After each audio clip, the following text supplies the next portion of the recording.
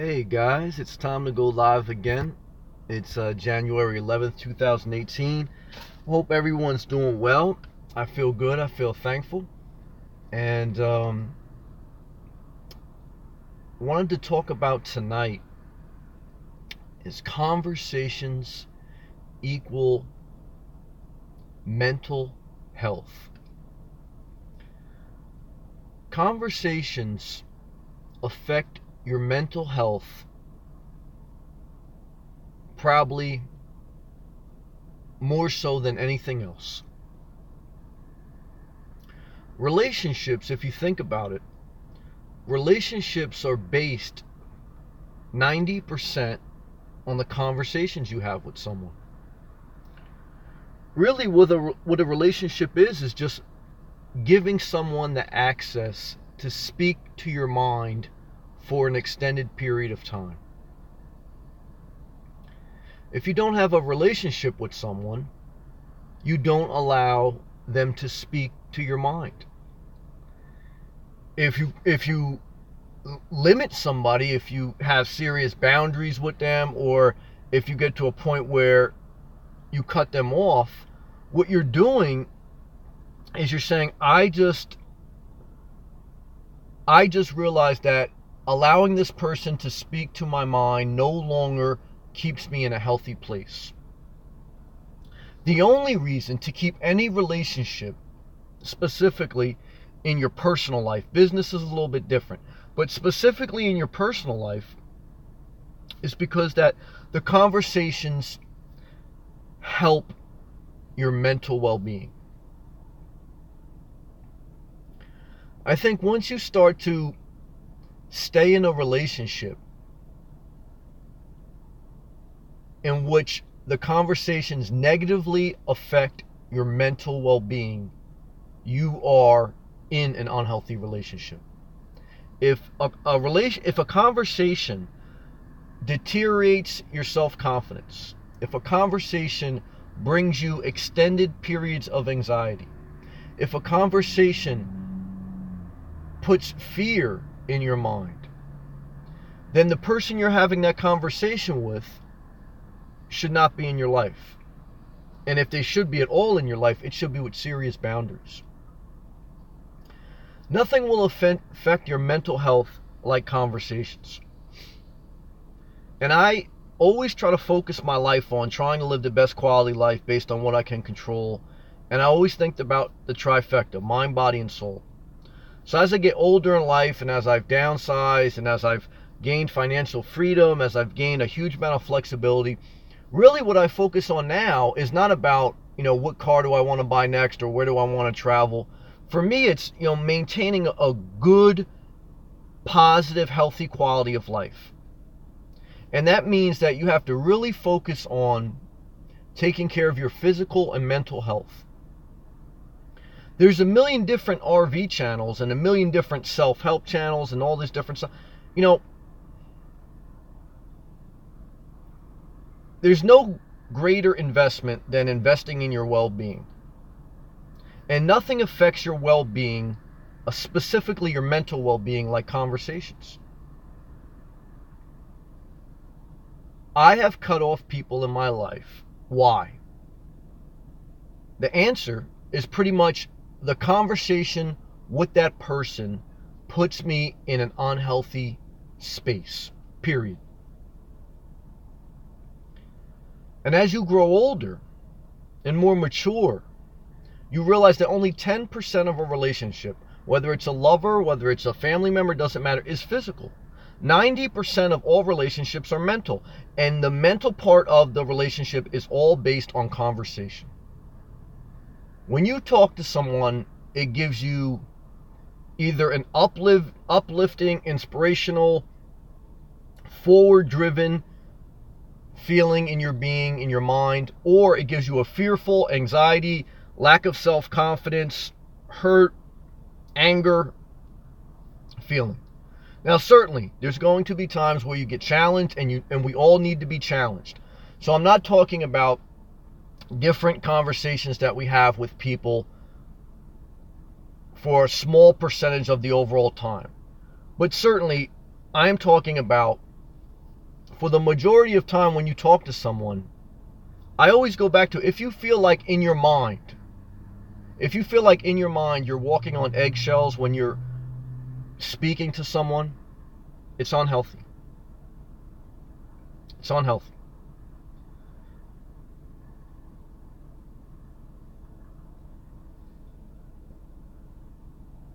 If you ever get to a point in your life where you don't know if you should cut someone off, if you don't know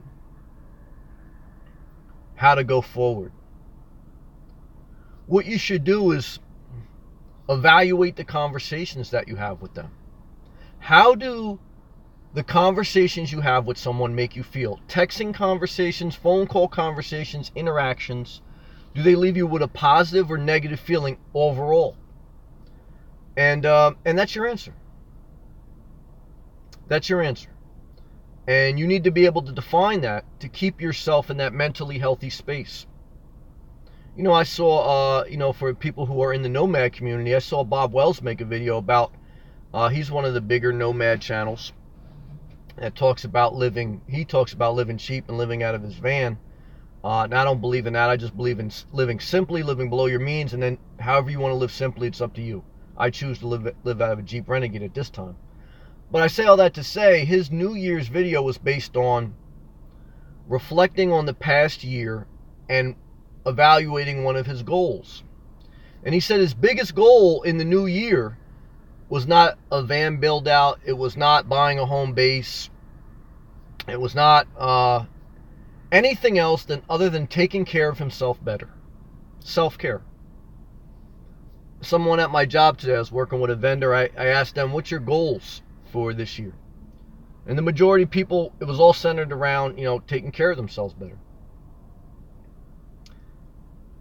The best way to take care of yourself, specifically with your mental health, is just be mindful of who you give access to. Now, not just relationships, videos, content. The type of content that you let in your mind affect you. Now, some people may feel my content does not inspire them, it does not uplift them. I tell them they should go their own way.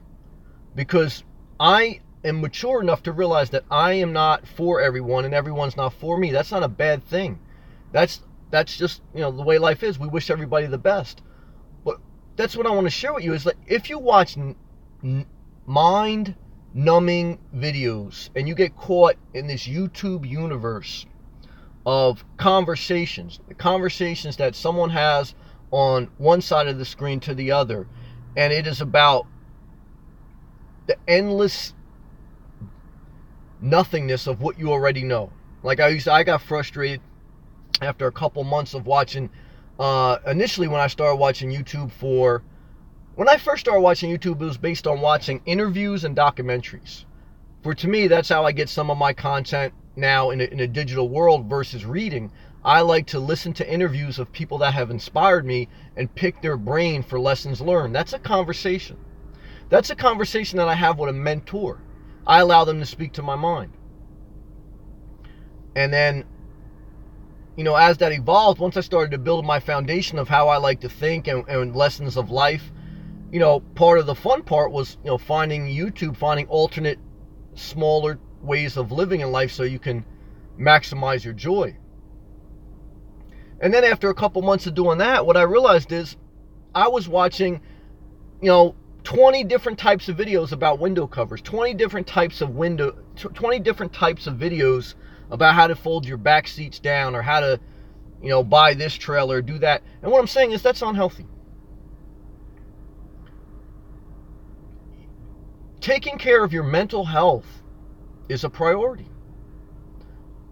Listening to the same thing over and over again after a certain amount of time is unhealthy. For me, I put that in a negative conversation thing. Same thing with a spiritual conversation. If I feel that we've covered a topic tremendously, I used to always bust my friend's chops that he was in a Pentecostal church and they always used to talk about speaking in tongues. And that used to be their conversation talking point in almost every service. Sailing John on the live comments says, "Hey Sam, busy day today. Just walked in. Love and respect. Come and go as you wish, John. You know it's all love and it's all freedom. I want you to do whatever's best for you. It's good to see you, brother. Hope you had a good day. Hope you're staying positive. Hope you're pushing forward. Respect and love to John from New Jersey, living full-time out of his sailboat and pushing forward in life. I hope your day at your job went good today, brother. I hope your day at your job today went good. And let us be thankful for positive days. Let us be thankful for healthy conversations at work. And if there isn't healthy conversations, you know, you have to limit access. You have to limit access because you need to keep yourself in a good mental space. That's part of pushing forward. That's part of staying inspired. Part of staying inspired, and Sailing John, he's on the right track. The brother says, awesome, exclamation mark, moving forward. Amen, brother. Amen. You know, part of staying inspired, part of moving forward is not like some I always get upset when I see like pep rally self-help guys or self-help women, whether it was in a church, whether it was, you know, whether it's Tony Robbins, whether it's Paula White, whether it's whoever. I always get upset when I just see a pep rally and just a bunch of hyping people up. A red flag goes in my spirit when I'm in a business meeting and it's really, you can tell it's just somebody giving a sales pitch. There's really not a lot of content to what's behind the meeting. The meeting isn't really driven by specific content. It's driven by pure energy. Now, energy is good, but the only way to sustain that energy is to have a good well-being. And I'm speaking now in this video about a good mental well-being. You know, I was in a conference the other day. We were all at this round table. And we were talking about this project that had to get done by a certain time. And there was this one guy. He was real smart. He was real direct. And I just liked his style. Everybody went around the room talking about the project and what either needed to be done, what their opinion is, and how they plan on executing it. And this one guy, at the end of the meeting, we were just about to wrap it up. He goes, all that's great. Everybody, you know, presented a lot of good things. He goes, but what I've experienced in all these different type of meetings throughout my career is that there's a lot of energy here. Everybody wants to get stuff done. But after this meeting ends, no one follows through on a consistent manner. And that's a lack of sustainability. It's somebody that spikes up. There's a lot of energy, but that energy level and that mentality and that mindset, that doesn't maintain over time. It's just a spike up. It's an adrenaline rush. It's a sugar rush. You know what happens to a sugar rush after you eat a piece of cake, after you eat a muffin, after you eat this, that. You spike up and then you crash down. Why do I mention that? Because part of moving forward, part of staying in a good mental space is watching and maintaining your mental health and being mindful of what you're feeding your mind, who you're allowing access to speak into your mind. Your girlfriend, your boyfriend, your politician, your YouTube nomad guy, whoever. Be mindful of that because those things matter. You need a level of being entertained. You need a level of knowledge. You need a level of laughing. But every relationship is based on one thing: conversation. That's what a relationship is. It's just conversations you have with someone. You can't get you can't get everything that you need from one person. You know, God places different people in our life and everyone has like a piece of the puzzle.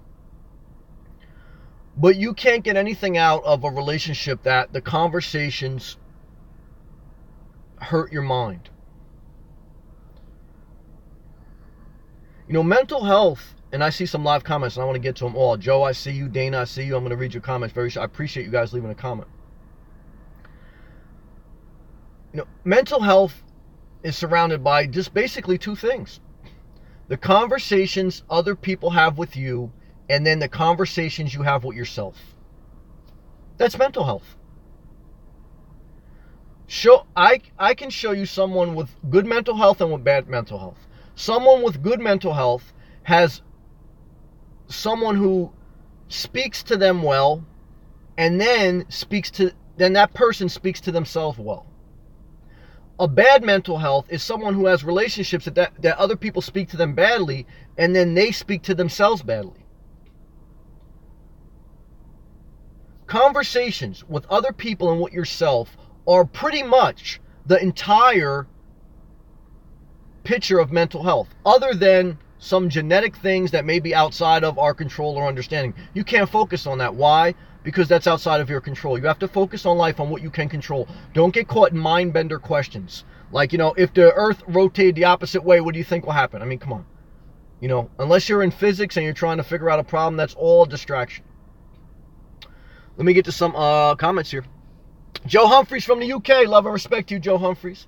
Thinking about getting a Jeep Renegade. I'm still loving mine. Joe, hey Sam. Heard about Trump's latest antics. The last thing I heard about Trump, I saw the meeting that he had a couple days ago with different people from Congress about addressing immigration, or trying to.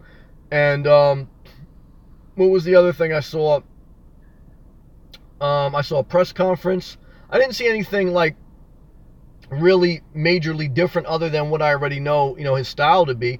What specifically are you talking about? And I'll give you my opinion on it, because again, I'm open to talk about anything: sex, politics, religion. I just don't know the specific one you're referencing when you say annex. Dana says, hey Sam, I hope you had a great day. I did, Dana. Thank you for asking. It was a little busy, but it was good. Dana says, I had a great day, staying busy. Good to see you. And then she gave the love emoji face. Thank you, Dana. It's always good to see you. It's always good to hear your positive voice. Dana inspires me. Why does Dana inspire me? Because, I think you stay pretty positive on a consistent basis as far as your conversations, right? My conversations with Dana are usually very positive. Now, certainly you need a mix. You need to be challenged. You need to have, just love. You need a good mix of things. But Dana stays in a good space as far as her words and how she something to, it's an admirable quality.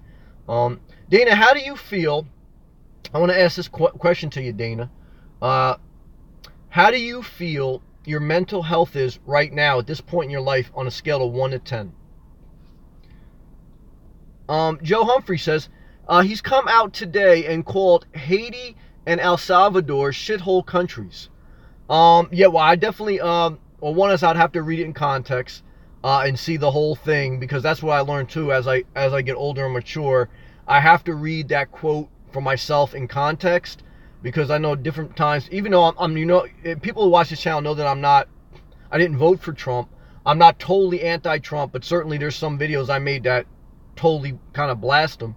And I made some of those statements too when Obama was in, but I know a lot of people don't know me since then. So one is to be fair to Trump, even though I don't support his policies, but some things I could agree with him on, but I would have to see what he said. I would have to see how he said it in context, and then I would have to form an opinion on it. Overall, I don't think, he's not in depth. He's a salesman. Not a bad thing, because you need people to sell. But I have to, I really need to understand more, and I need to understand more of his position on that. Was he talking about immigration? So how do I feel about building a wall? Well, I believe, I believe a wall is really more a symbolic thing. It really, most experts or most people that have knowledge on immigration, specifically in South America, or to the southern states, the wall is not the problem. It's just the fact that, when you have a neighboring country that has high crime and that has low opportunity, you're always going to have people that want a refuge into a land that has better opportunity. That's human nature. I would do the same thing. You would do the same thing. My forefathers did the same thing. So if you want to build a wall for a symbolical reason, I'm fine with that, but then you also have to build a new Ellis Island. Because now immigrants don't come from Europe like my grandparents did from Italy.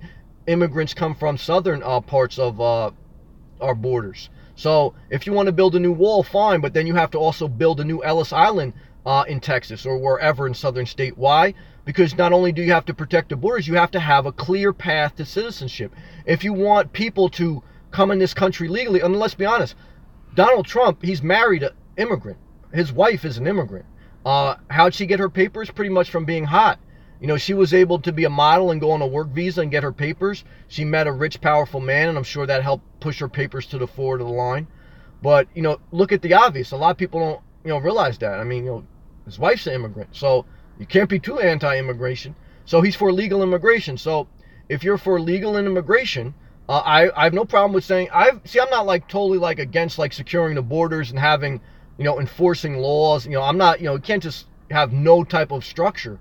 So I'm okay with that if that makes them happy. But then in parallel, you have to have like a new Ellis Island. You have to have a new way where people can, does anyone understand, like, if you were from another country, how do you legally get immigrated into this country? There's not a clear way. So if there's not a clear way, you're leaving people to either, one, come into this country and have babies right away, or get married to a citizen so they can just get their papers. I don't blame them. I would do the same thing. So, as part of the leadership, it's saying, yeah, let's secure the borders, but it's also saying, yeah, we also need to grow our country, and part of that means that we have to have a pathway to citizenship, a new Ellis Island. Google was founded. We're on a platform right now that was invented by Google. Well, that was bought out by Google, YouTube. That was invented basically by immigrants. Most of the large technology companies have roots in immigration. So you need immigration to grow your country. So it's a deeper look. Now, certainly, again, I get pissed off at different people. I got pissed off at Obama certain times. I got pissed off at Trump a lot of times because I tend to agree with Obama's policy more. But the bottom line is, what am I saying? The bottom line is I just feel overall his conversations are unhealthy. Now, it's also, though, unhealthy, the conversations where it's just around political pandering. That's an unhealthy conversation because you get no traction on actually making progress. So society's struggling right now for balance. The answer isn't being totally like blah, blah, blah, blah political conversation, but it's not totally just being abrupt and just being too blunt. Both of those conversations are negative. Somewhere in the middle, you got to find some type of balance. But that's just struggle. Good question, Joe. Thank you for bringing something fun to talk about. But if you want to expand on that, I'm free to talk about more. Again, I just don't want to give you an ill-informed decision. I try to slow my mind down a little bit on it. Amaria, hey Sam, blessed and greetings to you. Blessed to you, Amaria. Oh, May West from Brooklyn's got a new profile picture. Check her out. Peace and love to you. Hey Sam, hey to you, May. Dana says her family origins come from Sicily. Amen. So it's another immigrant in here as well, which we all are to some extent. Sailing John, but no wall on the waterway, both east and west side, ?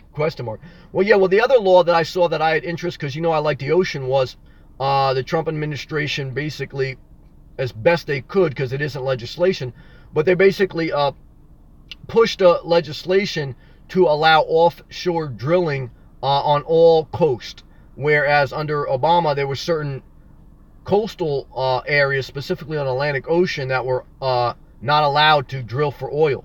So, of course, Trump, he favors the oil industry and he favors drilling for more. Now, Florida seeked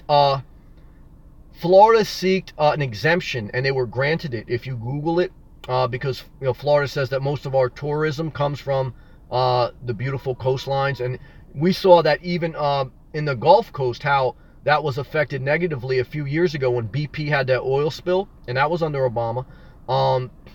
And it destroyed a lot of things for a period of time. So it's a balance, right? You need energy. We can't just have no gasoline. We can't just not build. We can't just not have cars running. You need gasoline, but you also need, to continue to work on green energies. And, you just need to be smart about it. It's not easy. It's a balance. But, that's always the dynamic there.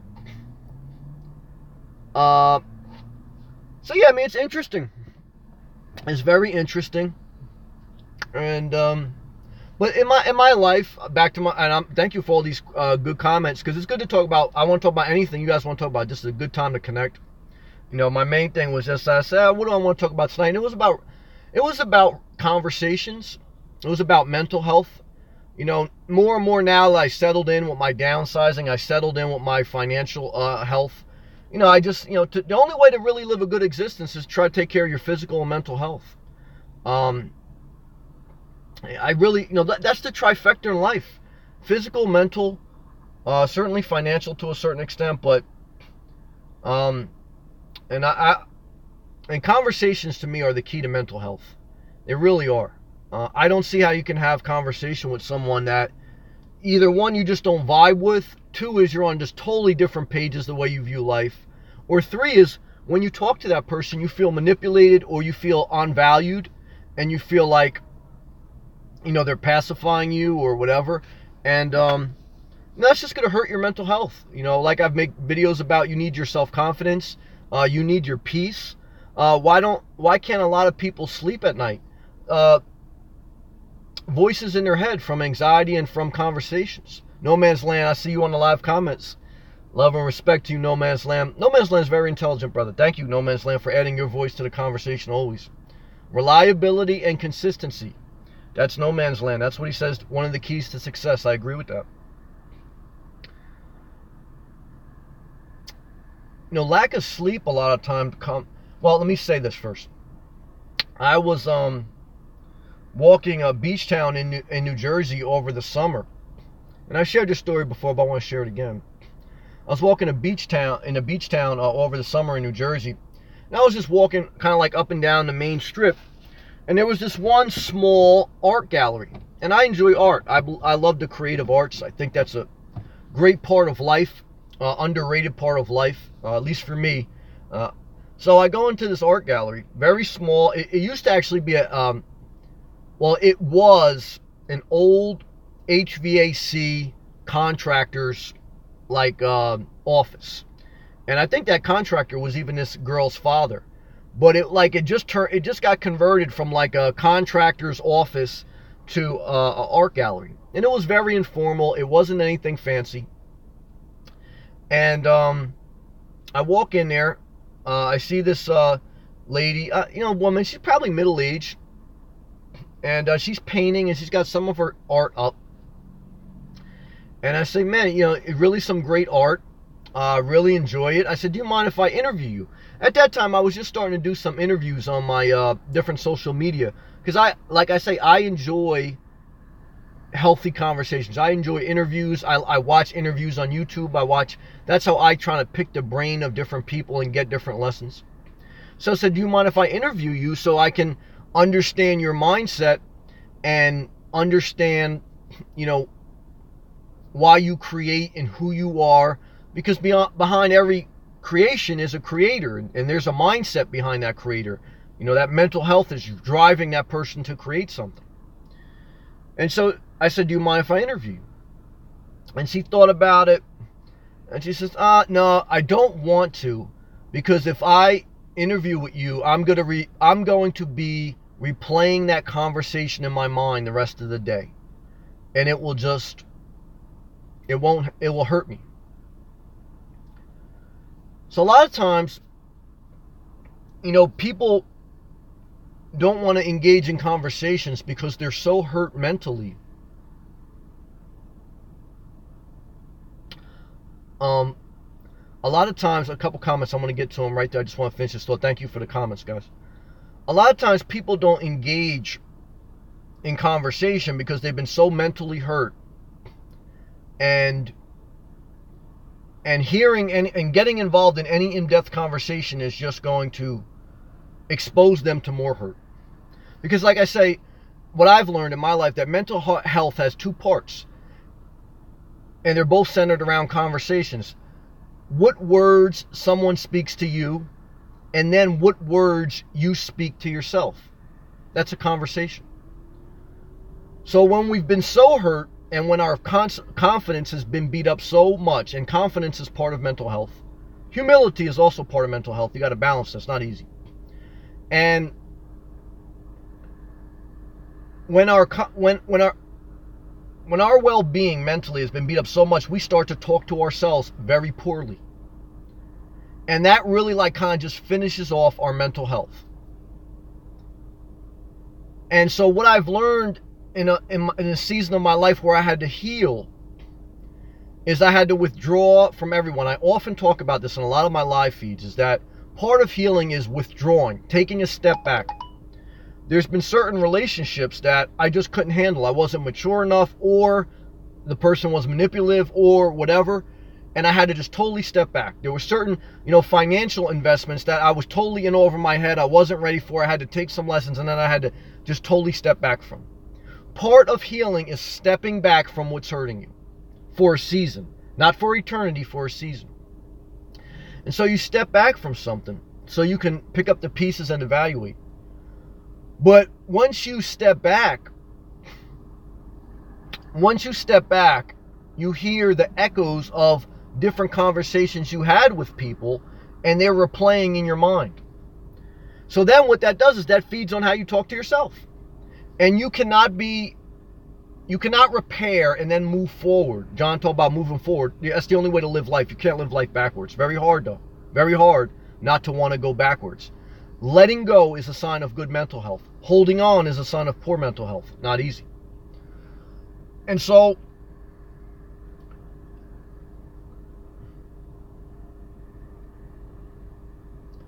after we've stepped back from something, part of rebuilding ourselves and growing past what hurt us is starting to really work on how we talk to ourselves. Then once you talk to yourself good and you re-engage society in a certain way, you re-engage better than before. If you're really interested in about growing and going forward. If you don't want to go forward, then none of this matters to you. Once you've healed and you've learned to talk to yourself well, you re-engage society. And then once you do that, and then you experience, because you will experience the same lesson in some way. Once you experience the same thing where you run into somebody in your life and you feel like the relationship's starting to get unhealthy. The person doesn't talk to me the right way, or whatever the case may be, it's just we don't vibe. You learn that you will not allow relationships, you will not allow people to have access to your mind if they don't talk to you as well as you talk to yourself. Now, there's a balance there too, because certainly we need a level of people keeping us honest, myself included. I mean, certainly you need people lovingly once in a while just saying, look, I don't agree with you on that point, etc., etc. So I'm not trying to say you just want people around you that just yes. But on average, you want people around you that speak to you as well as you should speak to yourself. Because conversations equal mental health. Never forget it. Let me get back to some comments. Sailing John says, no financial equals no quality of food and no health care. I agree with that. And so how, based on what we can control, there's some things in life we can't control. Based on what we can control, how do we improve our financial health? We work. We have to have an income. We live below our means. We cannot outspend. I know six people that make six figures and that are in debt. You have to work, and then you have to live below your means. And then that gives you the best opportunity to be financially free. And I believe that trifecta, take care of your financial, physical, and mental health, and spiritual as well. But and the rest will work itself out. And we're going to go through ups and downs. We all need grace. We all need help. We all need people to give us opportunities along the way. But people have given me opportunities along the way, and I've given other people opportunities along the way. And sometimes people get opportunities and they still don't make anything of them. So again, I try to avoid, as I get more mature, trying to figure out the world and why certain people seize the moment, why certain people don't, why certain people have the, I know people that have the same opportunities as others, but they just don't capitalize off them. I grew up in a household, we were all pretty much raised the same way, but my siblings went one way, I went one way. So there's no one answer. There's a Cain, there's an Abel. I try to avoid the endless dark hole of trying to figure out everything in this world. What I try to figure out is, what do I need to do to improve myself and keep myself in a healthy space? And that is a constant daily self-improvement journey. I wrote today in my journal that self-improvement never stops. Stay positive on yourself. Period. Christopher Berger, sorry about the late reply, but Christopher wrote, I don't believe in any one motivational speaker. I take the most important information that I think will help me in my life, and I apply it accordingly, ! I find you very inspirational. Well, Christopher, love and respect. One is, I totally agree with your initial opening statement, which is wisdom for anyone who's listening. He basically said he doesn't put any one person, motivational speaker or whatever, on a pedestal. I totally agree. Don't put anyone on a pedestal, myself included, your parents, your lover, your children, anyone. But what he's saying is that he takes what he can from different people that are either inspiring to him or even not. There's people you can learn that totally you despise, but you can still learn something from. He takes the little bits and pieces from them. I'm sure he puts his own critical thinking on it, and then he goes from there. And certainly there will be people that inspire you, and you don't have to agree with them 100%. But thank you, one, for the compliment, and thank you for the wise comment. I think that's wisdom. That's how I kind of live my life, which I've learned over time, is that and that's why I said when I first started watching YouTube like 10 years ago, what did I watch? It wasn't Nomad channels. I used to just watch interviews on different people, whether it was Madonna, whether it was Tupac, whether it was a political leader. I still watch political leaders. I mean, what was I watching the other day? I was watching an interview with the president of Syria. I watched an interview with the president of Korea. I watched an interview with somebody from the United Nations. Does it mean that I was agreeing with everything they were saying? No, what I was doing was I was trying to, pick their brain on different things that either they say for their own reason or they have, some type of reason. I just listen. But then again, I don't get too much into any one person where I become them. And that's the key to life. You take what you can from someone, but you form your own thought. You don't want to be inspirational nomad. You don't want to be Tupac. You don't want to be Bill Clinton. You don't want to be Donald Trump. And it's not bashing anybody, including myself. You want to take what you can from someone and be yourself. But you have to guard your mind. And part of guarding your mind is not listening to conversations that are overall hurting your mind or not adding to your mind. Like I said, there's a certain point in when I would then, on a different note, when I was starting to watch the YouTube, how many YouTube videos can I watch with somebody, talking about, this is where I poop in the back seat of my car? It's good for a certain amount of time, and you may have to watch it once in a while, but there's only so much you can take it at before it doesn't help you. It numbs you. It's like, how many times can you see, this is where I take a shit, this is where I pee? It's like, it has to be a well-balanced mindset for me. Everybody's different. That's what, too, I'm going to get to the next comment. Milano, let me just say hi to Milano. Milano says, drink a Corona and problem solved. Laugh out loud. I hear that, Milano. I hear that, brother. Milano's got a good sense of humor. A good sense of humor is a sign of good mental health. I've also never met anyone with good mental health that doesn't laugh. Milano, I don't know if you watched the Bob Wells video I watched it this morning from last night. He's at the RTR, and I guess he had some type of lady friend that he knew helped organize it. And I guess they had a little bit of a problem with a couple people. And he said, let me tell you something, if you run into this lady, she's basically the one responsible for organizing this. Without her, it wouldn't be possible. I give him a lot of respect for acknowledging her. He said, when you talk to her, you talk to me. She's my representative. When you talk to Milano, you're talking to me. Milano's my representative down in Miami. I was thinking about that. I don't know why it made me laugh when I saw that video this morning. God bless you. I lost my train of thought too. I was going to say something, but I'm going to keep reading the comments. Amaria, when I'm going out of my mind, and then she gives the grin emoji, it means I am carrying the weight of my past. Excellent comment. I totally agree with that. Mental health is letting go, and letting go often. Letting go of certain conversations, and speaking to yourself well. When you're carrying too many conversations from the past, you start to really beat yourself up mentally, mental health. And then you start to speak to yourself poorly, and then it's just a vicious cycle. When I see someone with bad mental health, and I see certain people, whether it's in my family or whether it's in society, look, most people struggle with mental health.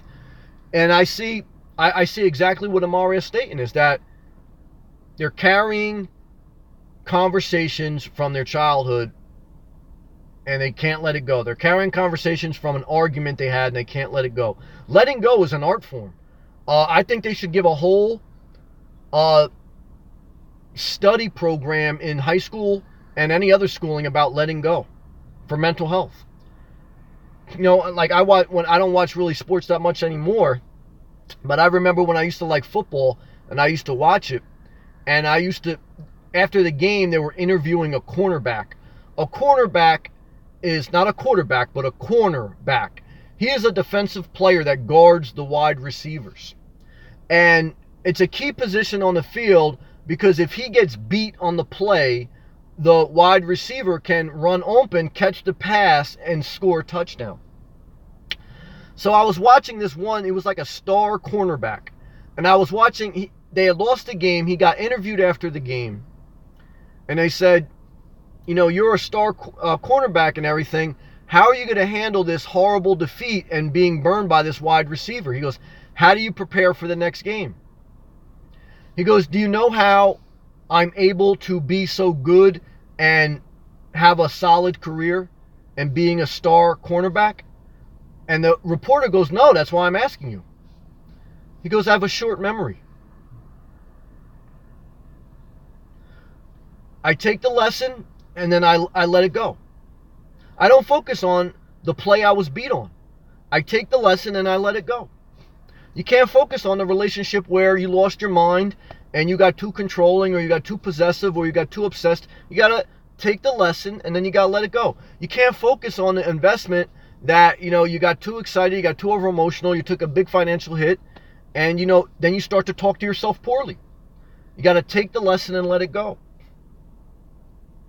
The conversations that other people have with you or the conversations you have with yourself equal your mental health. And sometimes, like, I make myself laugh. Like Milano, why do I like Milano so much? I love his sense of humor. I love the lightness of him. Because it's often like me sometimes. Like, throughout the course of the day, different people I work with, you know, part of my gift is I like to bring a little bit of seriousness, but then also a little bit of, like, you know, fun and enjoyment to the situation. Because that's part of a healthy conversation.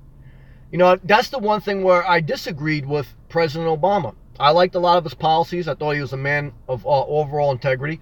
But a lot of times what he would do is he would sit there for an hour and give people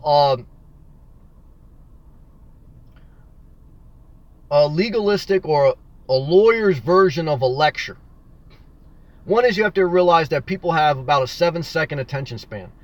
You know, most times when people talk to me, I listen to them for about 10 seconds. So two is that, and two is, you know,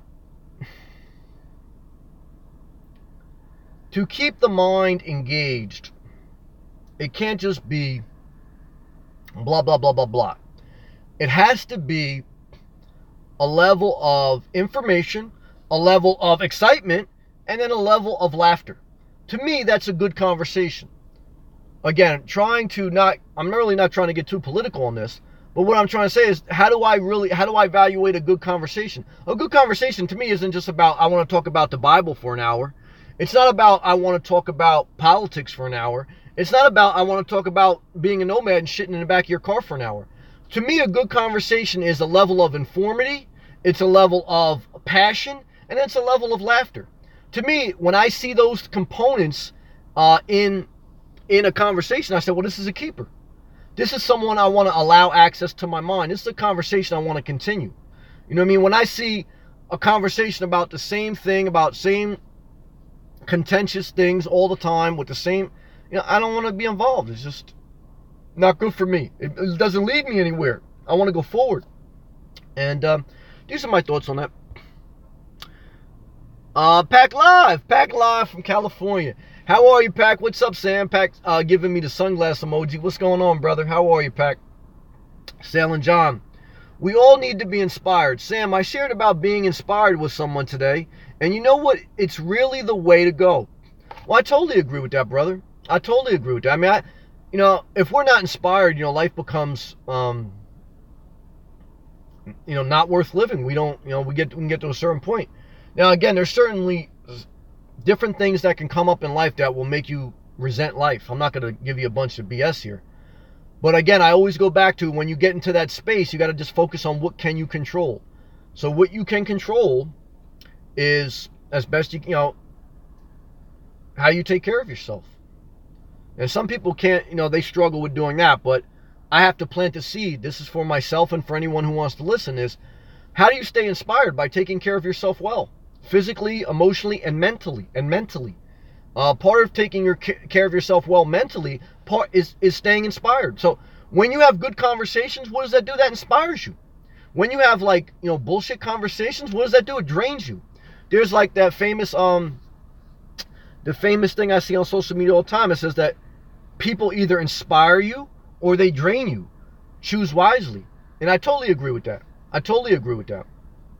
There's different relationships that I cut off with girls after a certain period of time. Why? Because I felt like all the conversations we're doing were just draining me.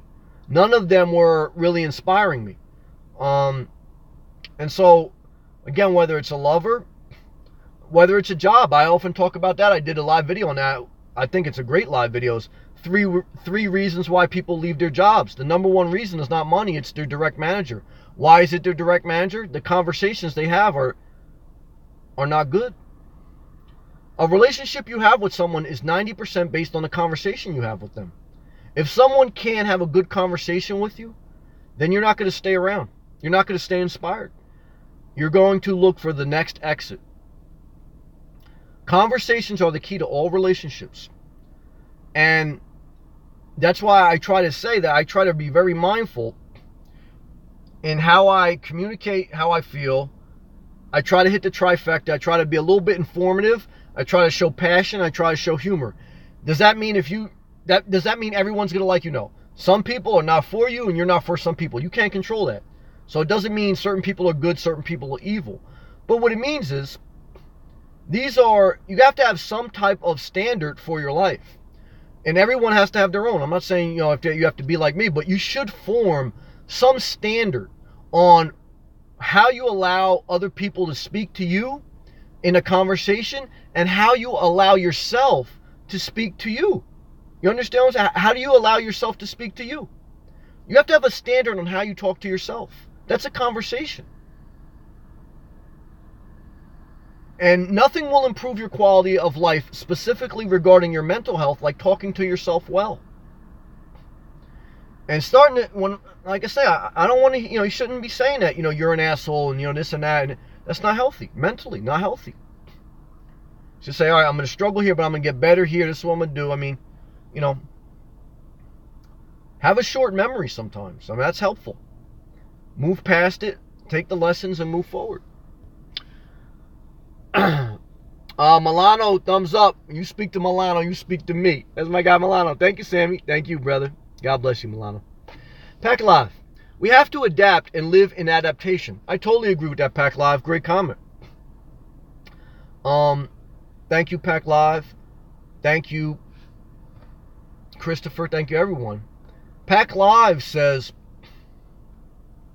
adaptation is key. What is adaptation? To adapt. What does it mean? When I think of adapt, I think of a butterfly. It changes from a caterpillar to a flying creature. Think of a camouflage, like lizard. I don't know what they call it. Different things that they change over time to thrive in their area and to protect themselves. So adaptation is you're in a relationship and the conversations get negative. How do you adapt? You don't fall apart. You fall back. You evaluate. You take the lessons learned, and then you grow past it. You evolve. You adapt into a different, better person. You don't die. That's the difference between death and evolution, to a certain extent. This is not, is that, you decide that you're not going to fall apart. You're going to become a new, different person, reinvented with and try with the grace of God. We can't fully we can't have so much pride that we say, I'm just going to figure this out myself. Look, I believe in the grace of God. So with the grace of God, you take a hit in a relationship, you take a hit financially, and you don't give up. And you try to pick up the pieces, and one day at a time, one brick at a time, one healthy conversation at a time, you start to rebuild your life, and you start to grow and adapt into even a better person than you ever thought you could be. And that's part of a rich life. Anyone can go in a desert and live in a van, to be honest with you. A child molester can do that.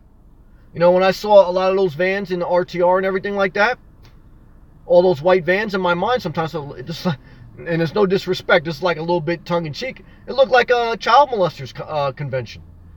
You know, we see all those white vans and like contractors. Anyone, a child molester, a rapist, a killer, anyone can sell all their shit, put it in the back of a van and go in a desert or go in a Walmart. Anyone can do that. You don't want to be anyone. You want to be the best you.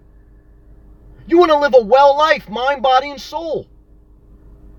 And part of that is way beyond an RTR. It's way beyond learning how to get a fucking P.O. box. It's way beyond living cheap.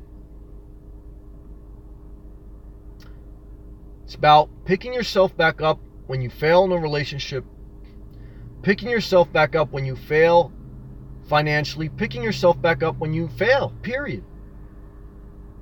And learning to engage with yourself and with others in healthy conversation. And when it doesn't, you have boundaries. You have standards. You have a certain way that you want to live life. And it's not just cheap. It's inspired. John said he was reflecting on that today. On the power of inspiration. What's inspiration? Inspiration is living a well life. You're excited again. You were destroyed. You felt like, everything's shit. But somehow you got re-inspired. And that's powerful. That's life-changing, in my opinion. Pack Live says, the wind of life. I agree. Milano says, Bob Wells, I like him, but he takes things too serious. RTR, of course, he's going to have problems. Noise, generators, people, drinking, loud music, laugh out loud, exclamation mark. Yeah, I mean, the RTR, it's basically just a convention. It's a concert. It's a convention for people that want to get together. There's nothing wrong with that. And I agree with his statement. He had made look, he's got 2,000 people there or something like that. And out of those 2,000 people, they had to call the cops last night or something. Because there was a couple people that were making noise and being drunk and going crazy or whatever. And I agree with his statement. He basically said, look, it doesn't matter where you go in this world. When you put that many amount of people together, you're always going to have basically 10% of those people will be assholes. So I agree with Bob on that. I don't think it's his fault for, a 10% asshole rule. I think you get that even if you're totally positive and, you're going to get that no matter where you go in life. That convention is for people that like to be around other people and camp. And there's nothing wrong with that. It's not for me, but there's nothing wrong with that. Renee, hey Sam, smiley face. Hello everyone. Just finished working today. Well, that's a blessing, Renee. I hope you had a good day at work. It feels good. Work sucks to go, but it's good to, when you're done, you feel accomplished. And obviously we all thankful that we get paid for what we do. You have to have something to do. I see a lot of retired people struggle. Now, I'm the type of person where I'll keep myself busy and occupied with positive, productive things. A lot of people can't do that. Even my mother, at the age of 69, again, she still wants to work because she needs someone to structure her day. But, again, work, you should work for a decent wage. I still think minimum wage is too low. I saw Walmart today increase their minimum wage to $11 an hour, or they will. And they gave credit to the Trump tax cuts. I still think that's bad. Why? Because the big corporation break we gave, $11 an hour is still unlivable. And so that should have been negotiated. Was we give you this huge corporate tax break, $15 an hour, if not $20 an hour, should be minimum wage. If you're willing to work, you should be able to live a decent quality life. You can't live a decent quality life at $11 an hour. Now, I know the next argument is that's a starter's position. I've been there. But what I've also learned in life is not everyone in society has a mindset and an ability to go beyond a certain level. There's a certain segment of society that, their top out level, it's no disrespect, is going to be in Walmart. And if someone's willing to work and show up for 40 hours a week, working in Walmart or working at ShopRite or working at Publix, that's an admirable thing. And to me, they should be paid a living wage so they don't have to go on social programs. 15 to $20 an hour is livable after, so I still think that was a ripoff. It wasn't negotiated properly.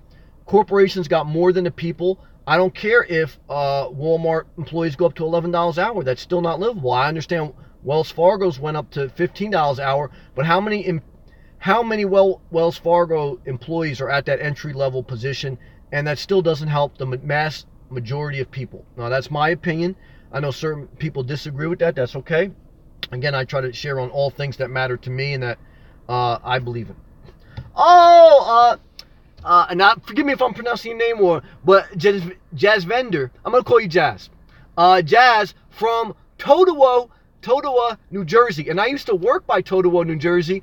So love and respect to you, Jazz. And forgive me again because I don't want to mispronounce the name. But love and respect to Jazz. Says, yes, I quit my job because of the people were draining me at work. Amen. That's the number one. And thank you too, Jazz, for the positive comments today. They meant a lot. They were very encouraging to me. So I appreciate you. Love and respect you, Jazz. And if number one reason people quit their job is either their direct manager or the people they work with. So it's a huge thing. But keep pushing forward. What I would say is my number one piece of advice to you would be just try to re-engage as quickly as possible back into the workforce. Because from my experience in life, what you don't want is a gap in your resume. You don't want to see a person that went from, where were you working between 2017 to 2020? And if it shows that, you were just like doing whatever, that could be looked on negative. But also, every time we leave a job, it's an opportunity to find a better job. It's an opportunity to possibly start your own. And so, thank you for sharing. And I believe in you. Just get back up and find something better and do something better. And maybe you already did. So maybe I'm just sharing this to share. But thank you, Jazz, for all your encouragement. And welcome. Peace and love to you, Jazz. Totowa, New Jersey's in the house. Milano, it's 73 degrees in Fahrenheit. Kind of warm now, Milano says. Well, Milano, it's 43 degrees Fahrenheit here in the tri-state area. And it's supposed to get, I think, up to 60 tomorrow. That's amazing for this time of year. But then next week it's going to drop back down to the 30s. And I think we may even have snow on Monday, is what I heard. So, like I say, Milano, you keep a spot for me down in Miami. I was looking at my calendar for my work projects. I may get some time off in February. If I get some time off in February, I'll probably get to head back down to Florida for a little bit. Glam Gypsy's on the check-in. Atlanta's in the building. Hey, everyone. Great topic, Sam. On time. And she gave the smiley emoji. Glam Gypsy, thank you for sharing that. That's encouragement to me. I appreciate you, Glam Gypsy. I hope you're doing good in Atlanta. I actually Googled Atlanta today on Google Maps. Why did I do that? Different personal reasons on just looking in that area.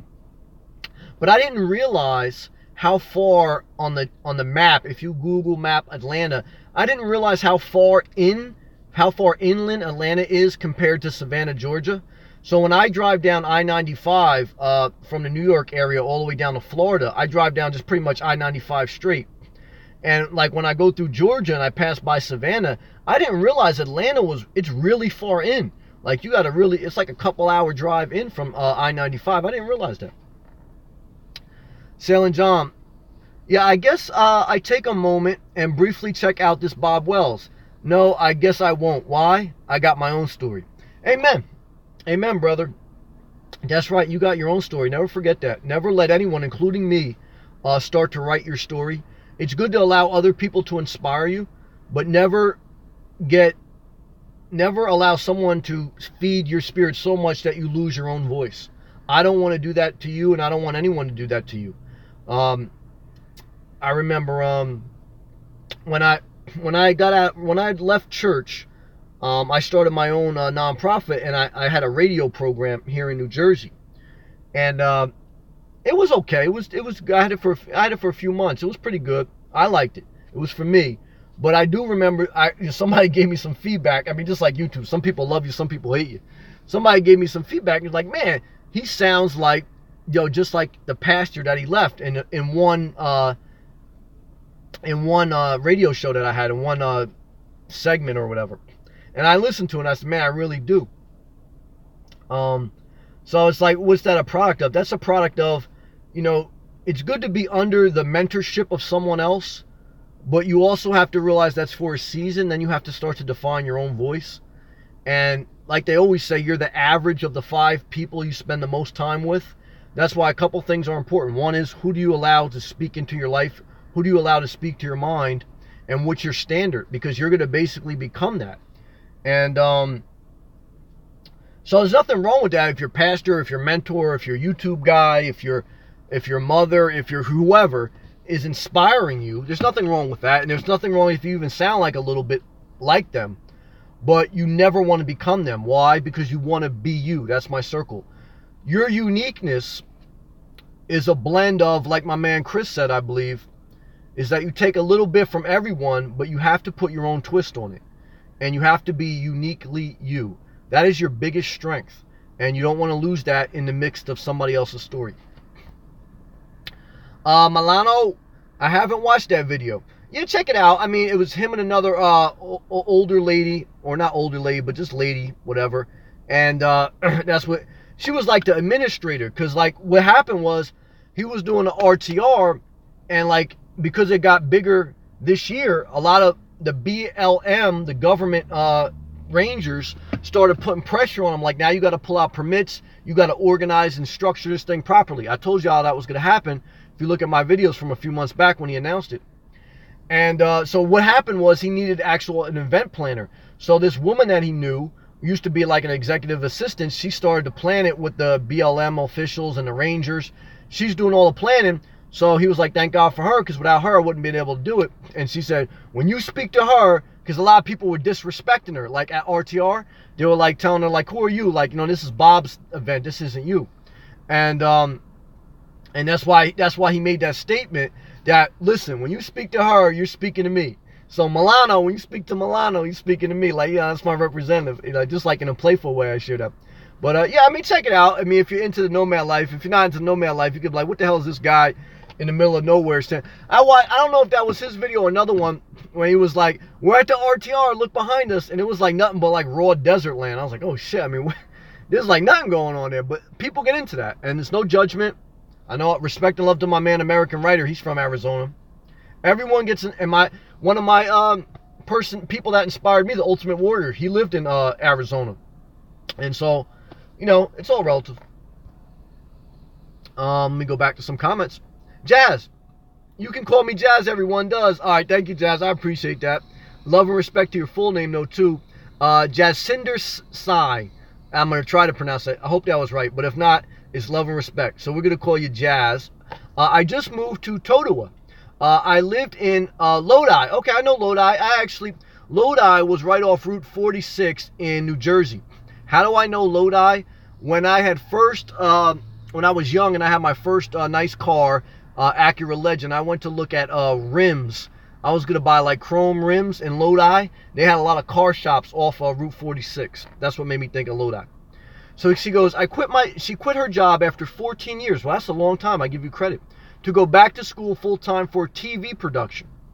Well, one is, that's a long time to be at a job, 14 years. They say the average person in today's society only stays with their company for approximately 4.5 years. Now, it's funny you say that, you go back to school, because I just watched a bunch of YouTube clips with like Mark Cuban and other entrepreneurs that said college degree is basically useless. I tend to agree with that, in my opinion. I believe in certifications and certain amount of degrees, but nowadays with technology, I mean, you need it for certain things, but the return on investment is getting worse and worse, and the amount of debt you have to go in to get a degree, the amount of time you waste out of your life, it won't pay off. I mean, TV production, everything like that, I mean, you're just better off starting a YouTube channel and going live, in my opinion. But that's my opinion. I want you to follow your dream. I don't want to speak negatively to your dream. But I'm just sharing what I was just recently watching, in my opinion, on overall college. Am I against college? No. Should you do it if you want to do it? Yes, because it's all about how you want to define your life. But what I'm saying is just be careful on the amount of debt you're going to take out to go to college. Because what I found is a lot of times people become professional students. And who's teaching professional students? Professional teachers. You know, these people have been out of the workforce for a long period of time, and they kind of like get off on like just being in class. And that shit goes on for like years. And then they get one degree, and then they want another degree. And then before you know it, they wasted 10 years out of their life. And what do they think they're going to do now? They're going to go re-engage the workforce and become like, then you know, it's like, I don't know. My opinion, it's my opinion. I am a little bit against formal education, especially over an extended period of time for an extended amount of money. In today's technology era, I believe if you're relatively smart, most of your knowledge will come from self-education. I would watch various videos on YouTube on becoming a TV producer. I believe you probably get just as much well-informed if you put the effort into it. And I would get an internship or whatever. One is TV's dying. So that's another thing that puts up a red flag. I'm being honest with you, Jazz. It's love and respect to you. TV is dying. TV is a dead platform.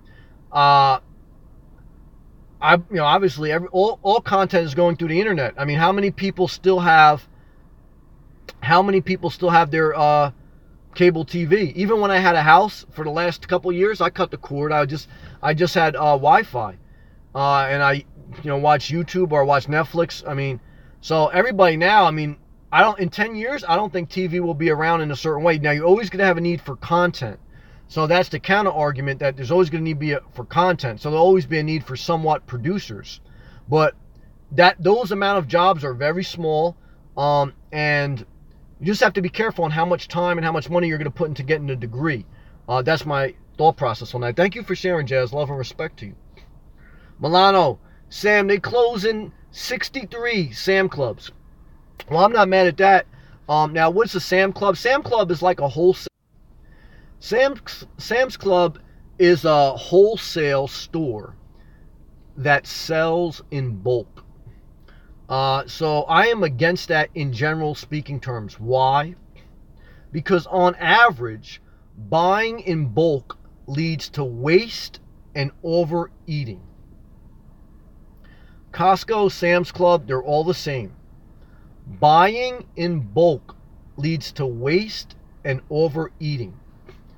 So I'm not mad at 63 Sam's Clubs for closing, because I think it's better off for most people.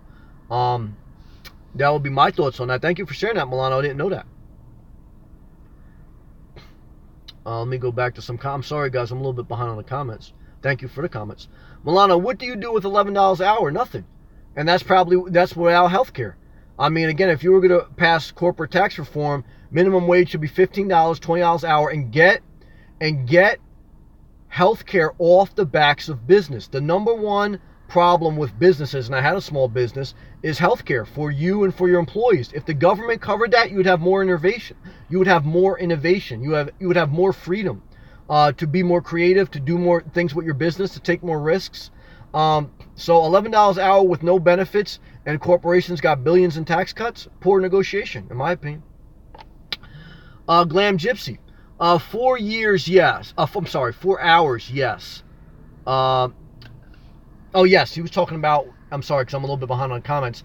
Glam Gypsy was talking about when I was saying how far that Atlanta is from off I-95. So thank you, Glam, for telling me the time. So it's 4 hours, basically, from I-95, which is the major highway in America that runs all up and down the east coast of America. It's about 4 hours inland Atlanta. Atlanta, Georgia has really become a great place for economic growth.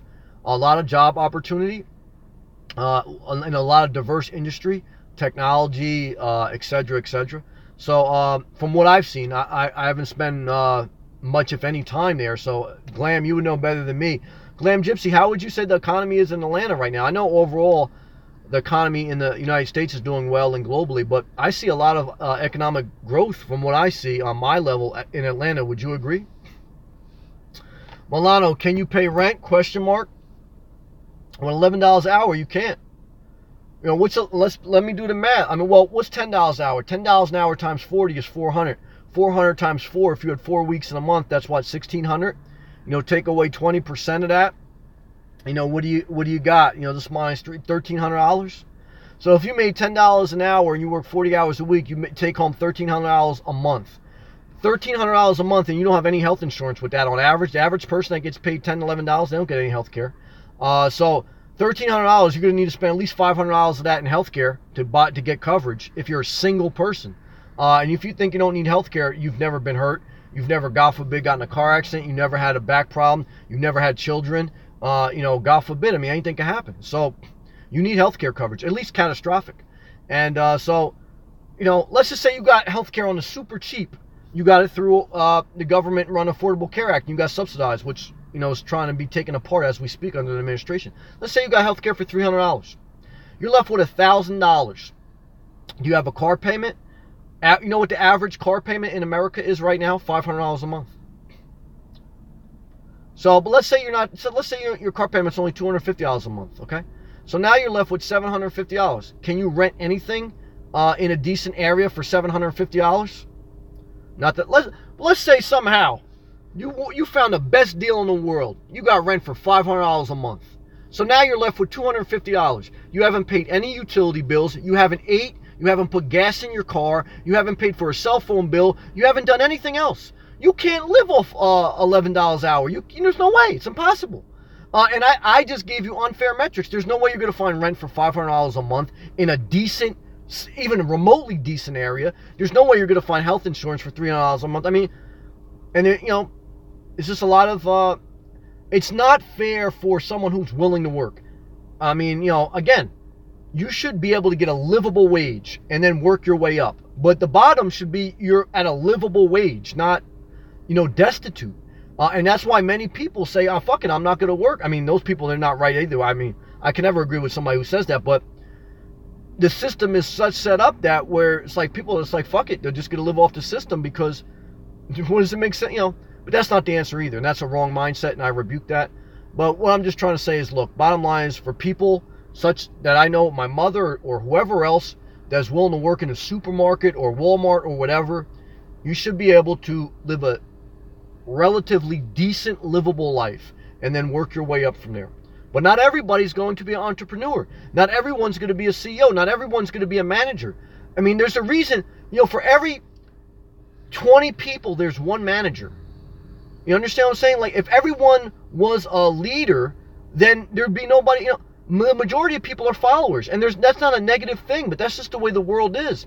So you have to make sure that not only the leader gets paid well, but that the people that are following that are under that person's management, that they're getting paid a decent, livable wage. Everyone is not going to be a Mark Cuban. Everyone is not going to be a Oprah Winfrey. Everyone is not going to be a Bill Gates. There's going to be, the vast majority are just going to be average people working to the best of their ability, and they're workers. They're followers. Does that mean they're evil? Does that mean they're stupid? No. It's just that that's the way this world is, and you have to make sure that those people who aren't maybe that they're living a decent life for being workers. I mean, in my opinion. Pack Live. Okay, Sam. Sunglass emoji. I need a position too. Laugh out loud. It's good to laugh. Any openings? Currently at my facility, no. And in my corporation, yes. In the technology field that I work in, yes. It's all, yeah, there is. I mean, I see job openings. Overall, yeah, there is. I mean, for somebody interested in the technology field, there's openings. But it's all a matter of, what I've learned in life is, live below your means and then try to find something that somewhat you have a little bit of passion in, and that, you want to be paid somewhat well, but that you find, good people to work with. That's a tough thing to do, but my always answer, because it's so hard to say to a group of people, because we're all individuals, like Jazz wants to be a TV production, etc., etc. My general rule with regards to financial health, I know this video started talking about mental health, but with financial health is just live below your means, and then you have to figure out your life from there. And in general speaking terms, the best website to find job openings is Indeed, Indeed.com. Indeed.com To me, that's the best platform to look at openings for job positions if you are interested in a job market. Sailing John, big world, a lot of different places, pretty, and then sunglass emojis. Yes, I agree with that. The world is so big, but yet it's so small. Now, I don't like to fly, but I've been on an airplane before several times. And what you realize that when you fly is how small we really are in the big scheme of this entire, not only world, but universe. If you ever go on an airplane, take a look out of the window at some point in the flight. And when you see you pass over Atlanta, or you pass over New York City, or you pass over wherever you are in the world, from that position up in the sky, as big as New York City is, as many people, as big as Atlanta is, or whatever you go over, it's so insignificant. It's little specks. And, we're not only a global community, but in this universe, it's good to once in a while step outside of yourself and put life in perspective. Not to go down this mind bender of a dark hole and trying to figure out the universe, but just to remember that don't put too much on your soul, and don't forget to explore, to look outside your 30-mile radius, to see different things and to put them in context and in perspective. Milano says, today at 2 p.m. it was like 30 degrees Fahrenheit or more. Well, amen, Milano. I like that. I miss, when I was in Florida, wearing my tank top, sweating, and going for a walk listening to my music. That inspires me. Now, a lot of people don't like that. A lot of people don't like to sweat and to be out in the sunshine. And the Florida sun is a little bit hotter. Probably because they're closer to the equator, if that matters. But it's a different type of heat in Florida. But I enjoy that heat. Some people don't. Some people like it cooler. But 80 degrees Fahrenheit, hot, I like that. I like a little bit of change of pace, but not too cold. Jazz says, I'm kind of regretting it going back to school now. You're so right. I'll be paying back student loans until I'm dead. Amen, Jazz. Well, thank you for sharing that as well. And again, Jazz, it's love and respect to you. Welcome. Yeah, just think about it. I want you to do whatever you want with your life. I don't want to control you. I don't want you to let anyone control you. But just think about it and just start doing whatever you want to do. When I started my electrical contracting business, there's a certain certification I had to get with the state. There's certain tests I had to pass, etc., etc. But until then, what I do, I just work for other people. And I just, and I started, forming up my plans behind the scenes. But, whatever you want to do, dive in and then refine it as you go. A lot of times in the corporate world, when a certain report is due, what management will say is just submit something. We can always refine it as we go. And that's a powerful lesson that I learned. And that's the only way to keep the ball going forward. John talked about moving forward. The only way you go forward is you just do it and refine it as you go. And a lot of times upper management says that because if people don't just submit something, people get stuck in this mindset of either trying to have everything perfect or everything 100%, and that's just not the way the world is. Now, certainly, I'm probably a little bit more lax than that. I don't have the mindset to do tedious things. Other people are stronger at that than me. So I know my strengths, I know my weaknesses. So I give a lot of credit to people who put a lot of time into meticulous things. But what I'm trying to tell you is, if you want to do something, dive in and then refine it as you go. Period. Good comment, Jazz. Edison E. And I just want to go back to Jazz's comment because it's a powerful thing that society faces. We talk about minimum wage. The biggest drivers of debt in today's society is student loans. Student loans in college is a corporation at this point. Colleges are more run like corporations than they are like nonprofit organizations. And even I've had a nonprofit organization.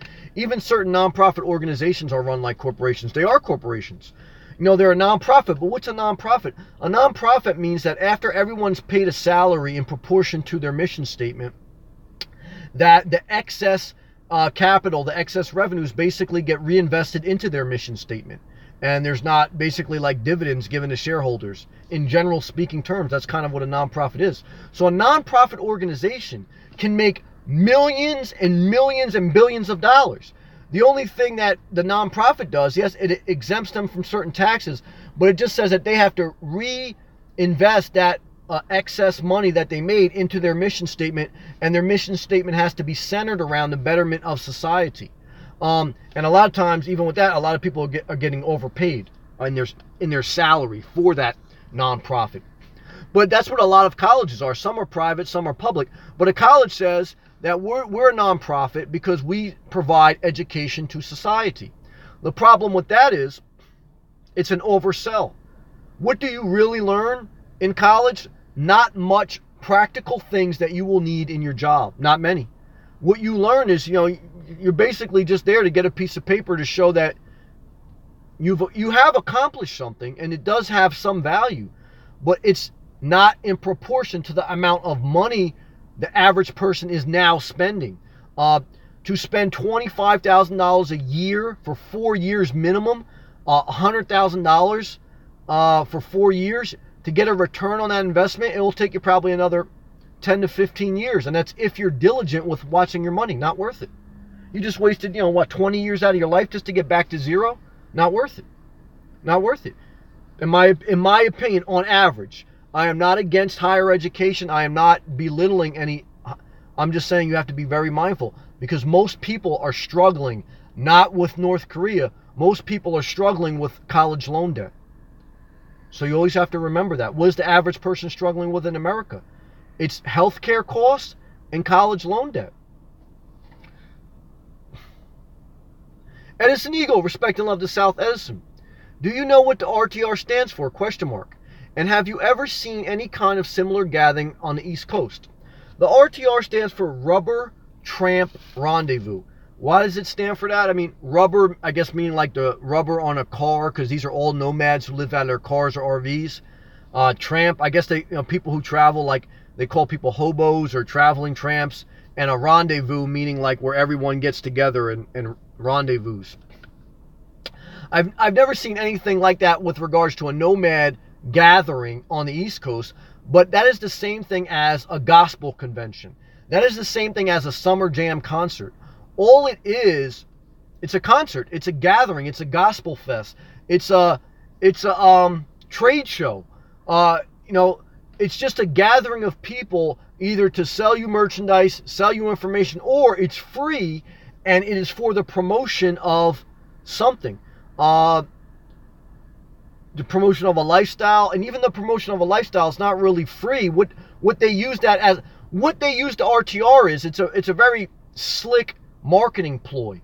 The RTR is used by the nomads that have YouTube channels to get content to then deliver to the public. How does Bob Wells make the majority of his income? Through his YouTube channel. How does he get YouTube videos? By seeking out other nomads and then interviewing their rigs. How do you get a lot of people together so you can take a lot of videos? By having a convention. It's very slick, but this is all part of marketing. I mean, Bob Wells isn't stupid. In another life, he probably could have, he's not stupid. You understand what I'm saying? So most businesses center around how do you market it, how do you get content, and then how do you deliver and get the consumer to pay for that content. So that's in a slick roundabout way, even though they say it's for camping, they're using that as a resource to get content, to create videos, to get viewers to watch it. We've talked about it for now a portion of this video. So when I say RTR, when I say Bob Wells, now you're driven to go to his channel. So even though the event is free and it's like supposedly about love and peace, it's actually a very slick marketing ploy. The people who you think are dumb and naive in this world are very intelligent. And you have to be very mindful that everyone has motives. Do those motives have to be bad? No, because everyone has a motive. Just be mindful that everyone's selling you something. That's why I don't remember the comment, so please forgive me. But someone said, I think it was John. Somebody says, yeah, John said, I'm writing my own story. So listen to others, watch others, get inspiration, but define your own life and write your own story. That's very important. Good question, as an Eagle. Sailing John. Yeah, I have an amplified antenna. It was cheap. Get all the TV channels I need for free. Yeah, that was probably in regards to talking about how TV as a way of media platform is basically dead. Yeah, John lives full-time out of his boat in New Jersey, soon to be in Florida.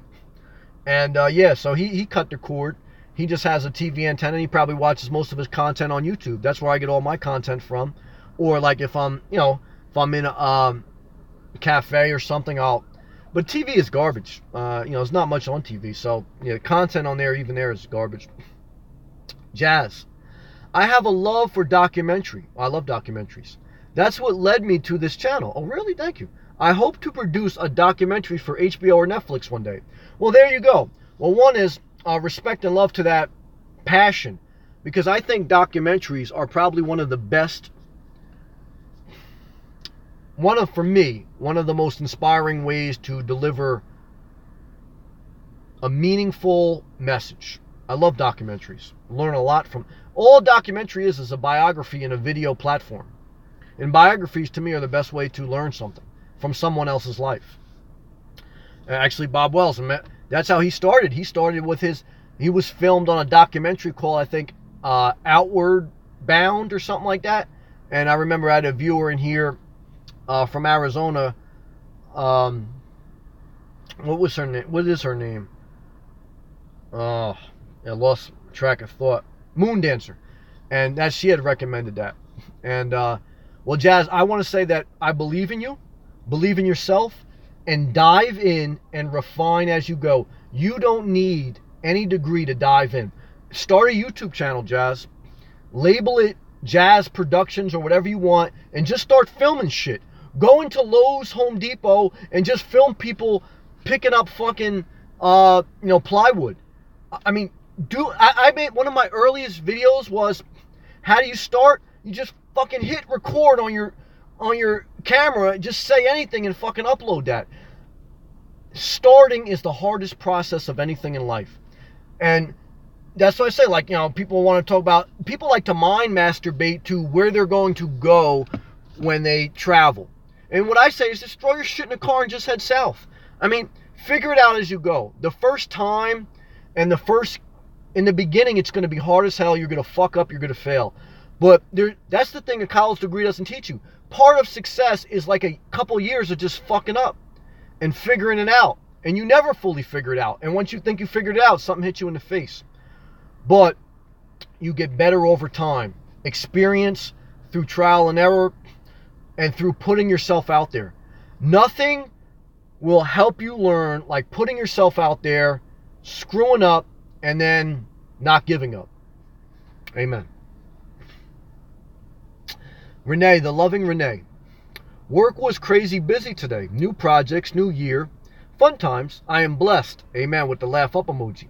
I speak positivity into my life. Amen, Renee. I love Renee's positivity. And others. Yes, you have spoke positivity in my life, and I thank you for that.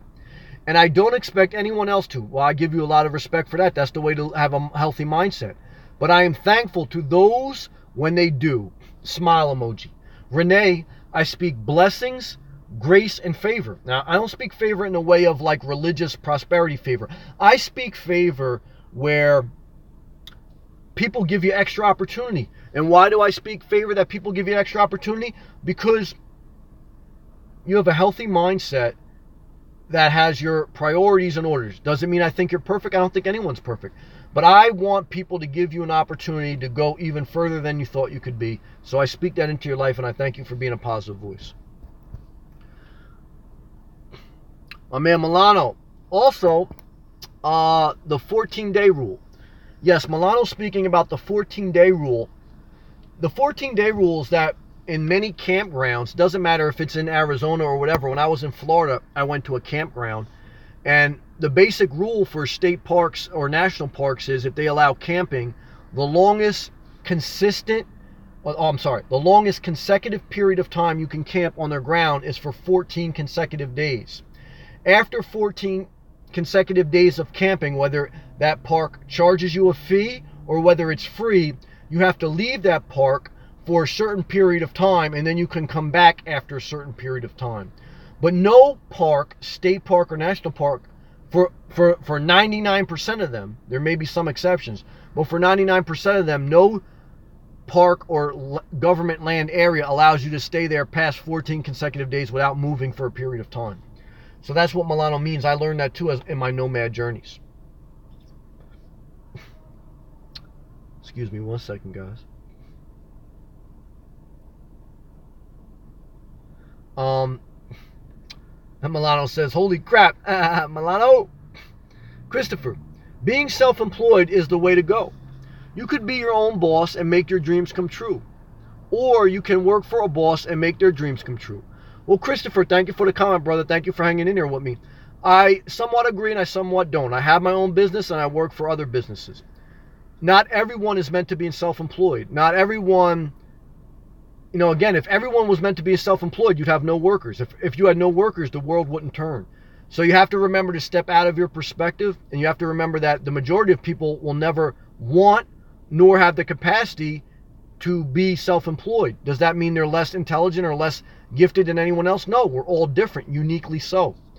And so self-employed also has a huge amount of risk and negative. I have my own businesses for several years, and what I can tell you is you can't guarantee any amount of money every month or every week. And for some people, there's no way they can handle that. And they don't want to handle that. That's not their drive and they're not their passion. And so again, there is no one size fits all. Some people are meant to be self-employed. Some people are meant to be entrepreneurs. And some people are meant to be positive, productive workers that help entrepreneurs. But you need both. The employee needs the employer and the employer needs the employee. And both should be respected and compensated appropriately. And I've learned that over the course of my life and experiencing these different things. There's blessings to both. There's negatives to both. So what's the answer? The answer is the key to all good decisions is knowing yourself. How do you know yourself? By trying different things, refining as you go, and that never stops. Good comment, Chris. Thank you, brother. Pack Live. No, as you're representing your YouTube channel opening position. Oh, I got what you're saying. Yeah, I'm sorry. I'm leaving the comment. Yeah, it's kind of like a tongue-in-cheek to Milano. Yeah, I got some openings on my YouTube channel. We'll see. I would like to do down the road. I would like to do more like a type of interview things and bring other people onto the platform to have them share. But I'm not around that many people too many times. And a lot of times when I do run into people in my travels or whatever, and I try to keep this away from my business, but I asked them, can I interview you? And that's how I was starting this one part of the conversation in this live feed. A lot of times people don't want to go on camera. They don't want to share their life. And when they do share their life and I interview them, it's like, and I understand because I used to be like that. It's not like authentic. Like a lot of times, and even me, I got to watch myself. Sometimes I look back on the video and say, man, that video was shit. A lot of times when you put the camera on, people give you the answer that's conventional wisdom and that they are expected to say. A lot of times when the camera's off, people talk genuinely and it's free-flowing. So there's just a dynamic there that when you put people in front of a camera, they act different. And even myself, sometimes, like I said, I watch my own videos and say, that was a bad one. That's why, like, at one point, I probably like to just get up. I mean, I was thinking about it, but I still haven't fully, I'll just get like a GoPro and keep it on me and like film. Because some of the best content that I have is just like conversations I have with people on my travels. And, because it's organic. Like when you put a camera in somebody, that conversation is totally different. And it's hard to capture that authenticity when you do that. You know what I mean? So it's a balance. Gilbert, evening all. Sam the man, 2 peace up emojis. Gilbert, peace and love to you. Blessing. Keep going forward, Gilbert. Keep going forward. And thank you for joining. Give you confidence to you and blessings to you, Gilbert. Good to see you, brother. Milano. Special high school education is the way to go. Yeah, I mean, look, obviously, you need some certifications in life. You need to be able to complete certain things. And the vast majority of people may even be structured for a school system. But, again, it's not one size fits all. It's not you should go to school or you shouldn't. It's just that everyone should evaluate how much schooling plays to your strengths. What are you going for? How much money are you going to have to go into debt with that school? And what's your return on investment? So again, I can't give you a one answer for all. Some people say just go to trade schools, but not everybody's meant to be part of a trade. I mean, there's no one answer. The answer is live below your means, number one. Number two, always be mindful of you're exchanging your time for something. So how much time do you have to spend on this thing, and how much are you going to have to spend for it to get the reward of a certificate or whatever?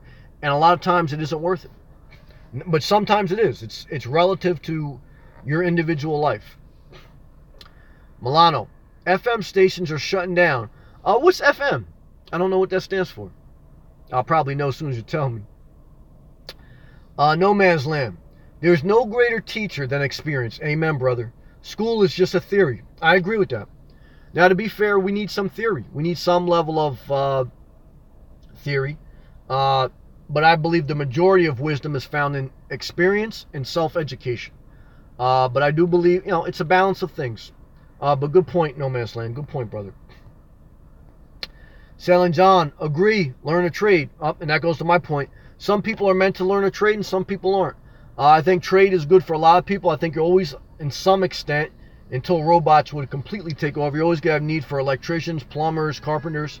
But also, not everyone's meant to do that. Everyone's different. So, I know plenty of people that got into the trades and said, this shit ain't for me.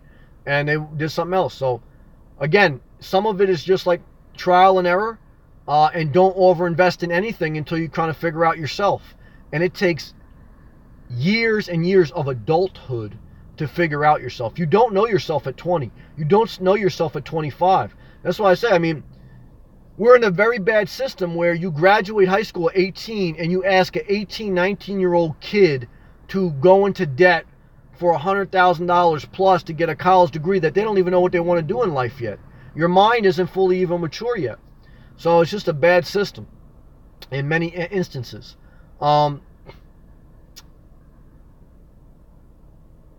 But, everyone has to experience for themselves. Milano says, can we send Donald and Melania Trump with $11 an hour and see if they can survive? Laugh out loud. Amen. I agree with that. And they wouldn't. And that's why he doesn't have any passion. He grew up rich, wealthy. Borrowed money from his father. Nothing wrong with all that. And he shouldn't be shamed for that. But he doesn't understand. That's why, to give all those corporate tax cuts and then not to tie it to any type of regulation to increase minimum wage, he doesn't, I always say I like Donald Trump in certain aspects, but what I don't like him of, he doesn't have a broad perspective. His perspective is very narrow to his world and to his insights.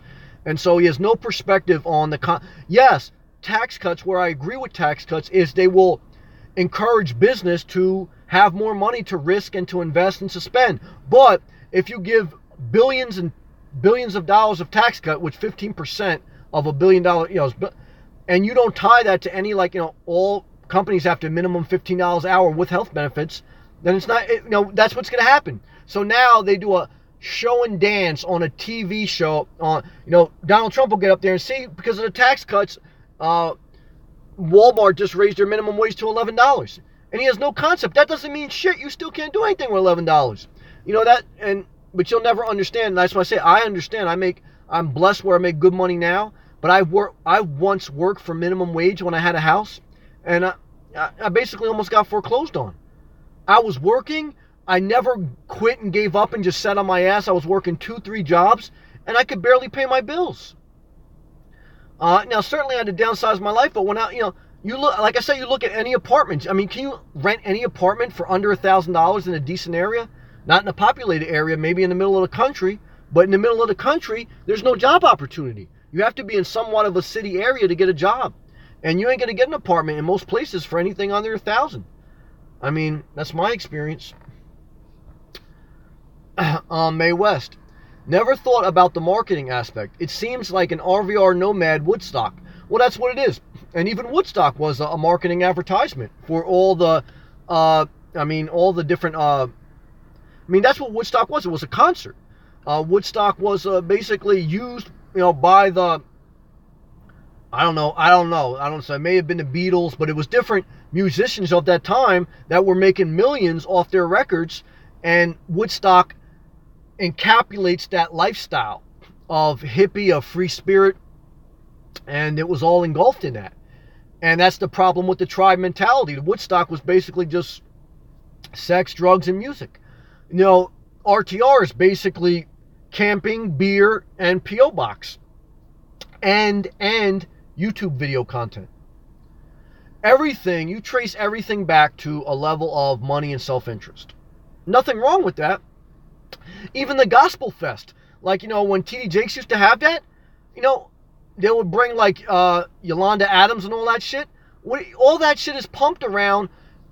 After they used to do the Gospel Fest, they would put out DVDs. They would do like, collections. They would pay Yolanda Adams thousands of dollars. They would pay Paula White thousands of dollars to be the guest speaker and everything else. There was money, and there was so much revenue brought in from the people coming into town to be part of that gospel conference that was a huge business. They weren't doing that thing to spread the gospel. They were doing that thing preaching to the choir. People who already knew the Lord were going there for a pep rally.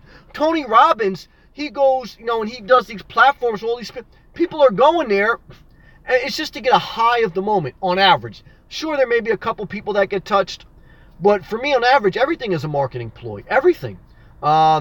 Everything is a play to your emotions. You have to be very careful. That's why I understand the pack mentality, where some people feel they need that to survive. But the pack mentality, the tribe mentality, is very dangerous, because usually the person who's leading the tribe is a manipulator, or knows how to manipulate human emotions. Look, the bottom line is you can't be a leader without knowing how to influence people. And once you know how to influence people, it's a very hairy line on. Once you realize that you can get people to do what you want, once you realize that you can get 2,000 people to go in the middle of a desert in the winter and, camp and talk about a P.O. box, once you realize you can get people to do that, you can get people to donate to your Patreon account, you can get people to buy stickers, you can get people to do a lot of things. Because they have emotions invested in your sales pitch. They're invested. Why do people people are invested in certain pastors. People are invested in certain entertainers. And they give to them to a certain level. And they forget to write their own story. Like my brother John said. Very dangerous. I'm not against a group mentality. I am not against teamwork. But you always have to remember to think for yourself. Milano. I will change Donald $11 hour survival. I would challenge Donald for $11 hour survival. Oh, Donald will never survive on $11 hour. Like I said, Donald talks tough to Donald Trump. To Rosie O'Donnell and to North Korea. If Donald Trump was in the street without his bodyguards and all that, do you think he would talk as tough? Do you think he would talk as tough as he does? Hell no. Because anybody who spent time in the street, when you talk tough like that, your time is limited. Because you realize that, so he talks tough, but he knows he talks tough just to get people to move. Like he says, well, now North Korea is talking to South Korea, but they're only doing that because I talk tough to them. The problem is when you talk tough consistently. Now, once in a while, you have to light a fire under people. That's where I agree with Trump, that he has that ability. Where I disagree with him is that he stays there. He doesn't ever pull back. The problem is that eventually someone calls your bluff. Someone says, you know what? You want to talk tough? You want to go to war? Let's do it. Because someone, there's always someone who has less to lose than you, and most people do. And eventually someone says, I don't give a fuck, let's do it. And then you got to back your shit up with reckless actions. And if he has to back his shit up, do you think the regular person, he'll be behind his golden palace? He's not 100% wrong, but he was wrong with that negotiation with the tax reform. Corporations got a huge tax cut and the regular people got shit. They may see $1,000 extra a year in their salary. And the minimum wage didn't go up, and healthcare got pushed back because he repealed the fact that everyone had to be mandated to have healthcare. He repealed that provision in the law. Affordable Care Act is still in place, but that was a huge step back, in my opinion. Some people disagree with me on that, and it is what it is. But Yeah, I mean, Donald Trump, what does $11 an hour do? That allows him to pay his workers at Mar-a-Lago to feed him and his friends caviar. I mean, have you ever seen Milano? You're in Miami. I visited Mar-a-Lago when I was down in Palm Beach. If you ever been there, I mean, it's a huge thing right off the Atlantic Ocean. It's a huge resort, which they call like the Southern White House. The workers that he ships in from overseas, they pay them basically minimum wage to feed and to clean after him and his friends. And he doesn't understand reality. You know, go look at Ivanka Trump's Instagram. Go look at Donald Trump Jr.'s Instagram. They don't have really a reality of common day struggle. That being said, you know, there's also a lot of people in Hollywood that pander to the average person, and they live in their golden palaces too. And they're big time Democrats. So I got to balance myself and say, look, you know, government is not just the answer either. So I will not preach that, you know, it's a balance of thought, and it's a balance of thought. It's a balance of thought. I'll just leave it at that. No Man's Land. Buy a camera and begin filming. Yeah, and I would even better that. Don't even buy a camera. Use your phone. Use your phone that you're watching me on. Hit record and start there. You know, most phone cameras have higher resolutions than most cameras had 5 years ago. And they have editing software. You don't need a laptop. You don't need a GoPro. To start, all you need is your cell phone. Hit record. Sailing John. Yeah, and hold the phone the right way. Yes, not like me, laugh out loud, but it will get better. Sailing John. Amen. Anybody who's interested in watching Sailing John living full-time out of his boat, click his profile picture and subscribe to his channel, please, if you want to. Now, yes, what Sailing John's talking about, when you shoot YouTube video, I made that mistake myself, and that's what I'm saying. Part of life is experience. When you shoot a YouTube video, you can't keep your phone vertically, meaning that, you know how you normally hold your phone? You have to hold it horizontally. If you don't hold it horizontally, the video, when you shoot a regular video, it doesn't come in full screen. If you shoot it vertically, how you normally hold a phone when you take a selfie, then it will be like cut off on the sides. It will be like outlined in black on the sides, and the video will not be full screen. So if you ever start a YouTube channel, you have to hold your camera phone vertically, shoot the video, and then that's the only way when you upload it, it comes in full screen. I made that mistake myself in the beginning. Just before dawn, another Atlanta, Georgia, or Georgia resident in the building. Greetings, everyone. Greetings and blessings to you just before dawn. Thank you for joining, brother. Milano. Now you have to push your car. Laugh out loud. God bless. Milano. Renee. Thanks, Sam. Smiley face. Nope, not perfect. None of us are. But always striving for it. Amen. I receive your favor. Amen. Mistakes can be valuable. That's right. Learning tool. They're a valuable learning tool. Amen, Renee. I just don't keep making the same ones. Second time around can be worse. Well, now, only thing I'll add to that final statement is sometimes I've made the same mistake, not only twice, but several times. Just like my girl Rihanna said in one of my favorite songs on the Anti album is Same Old Mistakes. I remember walking around Central Park when that first came out for like weeks listening to that. Sometimes we make the same old mistakes. And sometimes we have to go through the same mistakes several times, experience a certain amount of pain, realize that this isn't the way to do it, and we have to make a little bit of a correction. And we have to have God's grace. We need God's grace. And so I want to encourage you, even if you made the same mistake several times, you fall. The godly may fall 7 times, but they will get up again. If you fall 7 times, you stand up 8. Praise the Lord. Sailing John.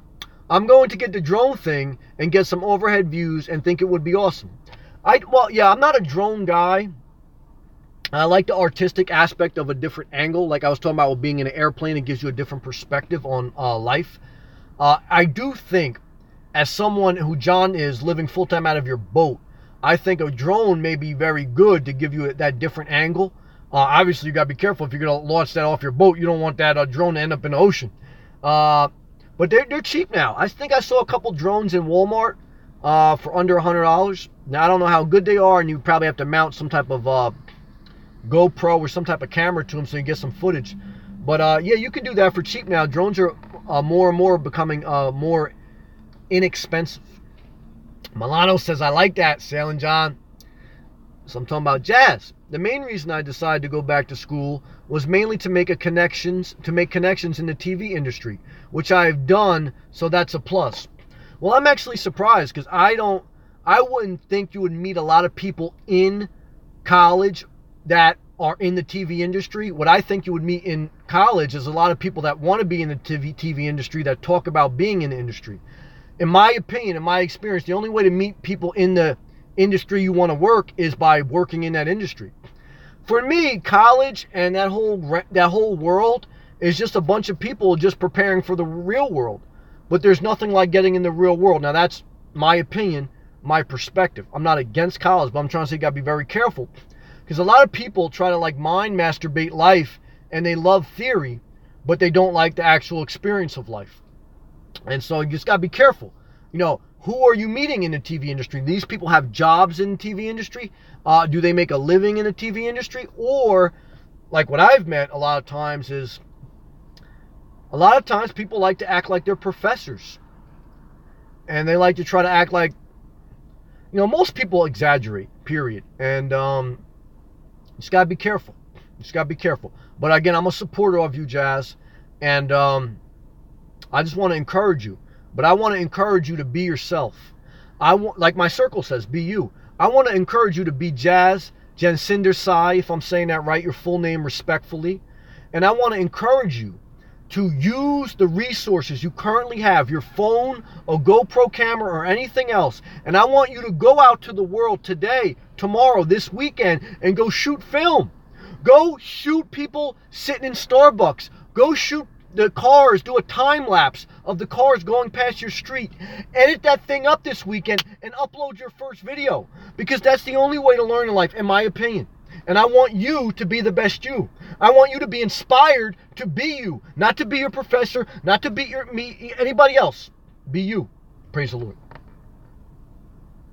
Chris, hey Sam, I have a YouTube channel. I haven't had the courage to do a live show yet. Any tips? Did it come natural to you, or is it something you had to work on? Well, one is love and respect to Chris, and anybody who wants to check out Chris's YouTube channel. I got no problem with self-promotion as long as it's a positive thing. I don't know his channel, so I can't say yes or no on it, but I want to show respect and love to anybody who wants to do their own thing. I encourage people to do their own thing. I want people to be themselves. So, two pieces of advice I would give you, Chris, based on my experience. One is you need at least 100 subscribers to go live. I was working with Sailing John to try to encourage him to get more subscribers, and Sailing John just got 100 subscribers. So if you don't have 100 subscribers, you can't go live. YouTube doesn't give you the feature. So the next is, if you do have 100 subscribers and you can go live, what would be my recommendation? Talk about subjects that you're passionate about. Don't focus on who joins the chat room. Initially, your first couple live feeds, nobody may join the chat room. And so you have to focus on just having a conversation with yourself. And then I try to pick the first 15, 20 minutes to talk about a structured topic. Then after that, if people join the live feed, then I have live dialogue like we're doing now, because the live feed is meant to not only to speak on a subject that you're passionate about, but it's also meant to connect with others and to have dialogue in a community setting. But that takes time. And in the beginning, if you have no one that joins, just say whatever you feel to say, and don't let the live feed extend too long, because it's going to get negative. And obviously, if someone comes in on disrespectful or messes up your vibe, you just have to block them. And like everything else, the last piece of advice would be, the only way to get better at it is to hit record or hit live and go live and refine as you go. Like I was watching my live feed today at work. I said, man, I sucked last night. I didn't like how the vibe was. For me, I felt disappointed. But I felt that in different videos. And some people say, look, I love that live feed you did. So the only way to have a YouTube channel is you have to have a level of self-confidence. You have to be willing to put yourself out there. And you just have to upload and refine as you go. That's my opinion. And I wish you love, success, and blessings. I want you to be successful, Chris. And I'll check you out, brother. And keep pushing forward. Gilbert, I find I am really just learning myself at 54. Wish I had followed my dreams when I was younger. But that is done now. And is now from here and beyond. Well, Gilbert, that's a powerful comment. I'm going to read that again because I believe that anyone who's interested in going forward in life would be wise to listen to Gilbert's comment. Gilbert says, I find I'm really just learning myself at 54 years of age. Do you think you know yourself at 18? Do you think you know yourself at 28, 32? Do you think you know yourself well enough to take out $100,000 worth of college loans to do it? I mean, Gilbert says he's just learning himself at 54. Wish I had followed my dreams when I was younger. I'm going to continue. The lady I met last week, 69, told me the same thing. She asked me if I lived out of my car. She said she thought about it, but she's too old. She has health problems. She said, I wish I would have started younger. Two powerful things just so far in Gilbert's comment. One is at 54, he's just learning himself. Learning yourself is the key to all good decisions. The second thing is, time is of the essence. Never rush in life, but live an urgent life. Because that's the number one thing. As people get older, they said they wish they would have started. They wish they would have made more mistakes earlier. Not reckless, not irresponsible, but more mistakes. More living. But that is done now. Now that's powerful. And then he says, Gilbert says, that is done now. What is that powerful? Mental health. Mental health. Gilbert is letting go of the past. There's no way you have good mental health, and therefore there's no way you have a good life if you don't learn to let go. If you made a mistake 10 years ago or 10 minutes ago, letting go is the key to healing and moving forward. You cannot move forward without letting go. You have to let go of your mistakes. You have to let go of your failures. The cornerback in the NFL, the only way you become a good cornerback, the person who guards the wide receiver, is if you get beat for a play and you have a short memory. Learn the lesson but have a short memory and let go. That's wisdom. And he says, it's done now. From here on out and beyond, Gilbert's going forward. Bless you, brother. Great comment. Just before dawn, George is in the building. It's a part of the reason why I decided to live in a van. It's like seeing the writing on the wall that wages for unskilled workers won't keep up with housing costs. Amen. Just before dawn, me and you on the same page, brother. Same page. I totally agree. Efficiency is the way of the future. I totally agree with that. The only way the average person will be able to thrive, not just survive, but thrive. What does thrive mean? Thrive means you don't just wake up every day and just get through the day. Thrive means you wake up, you still have problems throughout the day, but you live an overall well and rich life. The only way to thrive is to really live as efficiently as possible. Does that mean everyone should live out of a Jeep Renegade? No. Does that mean everyone should live out of a van like my man just before dawn? No. But that does mean you should live below your means and live efficiently. And I fully agree with you that I believe that efficiency is the future. So just before dawn, great comment. And I also believe in his last part that housing costs are outrageous. They no longer build small, quaint houses. That's how, again, my journey evolved into living out of a car. I had a big condo in a beautiful community, and I said I want to downsize because it was very inefficient. And once I realized I didn't want a family, and once my dog passed, I said, why do I have all this? I don't like to entertain. So I said, I'll just buy a small beach house on just a small studio condo on the beach. The problem? I couldn't find a relatively inexpensive small condo. Because most new condos, most new houses are built big because land developers want to maximize their profit. And it's going to eventually bite society because you got a bunch of people that will always be at a certain level, and I mean, it's not just a bunch of people. Like, look, like I say, I'm blessed now with a good job, but I've been through different times in life where, look, I know, believe me, I'm a realist. I know that anytime a corporation can come to me and say, Sam, look, we had a bad quarter, we had a bad year, we got to lay people off, we love you, we appreciate you. That's part of life. I've been there. And so all of a sudden you're going to making great money to going to having no health benefits because you can't play Cobra. I don't know if you ever tried to pay Cobra, forget about it. And no health benefits, you're on unemployment, which only, I think the max unemployment you can get is something like $500 a week. So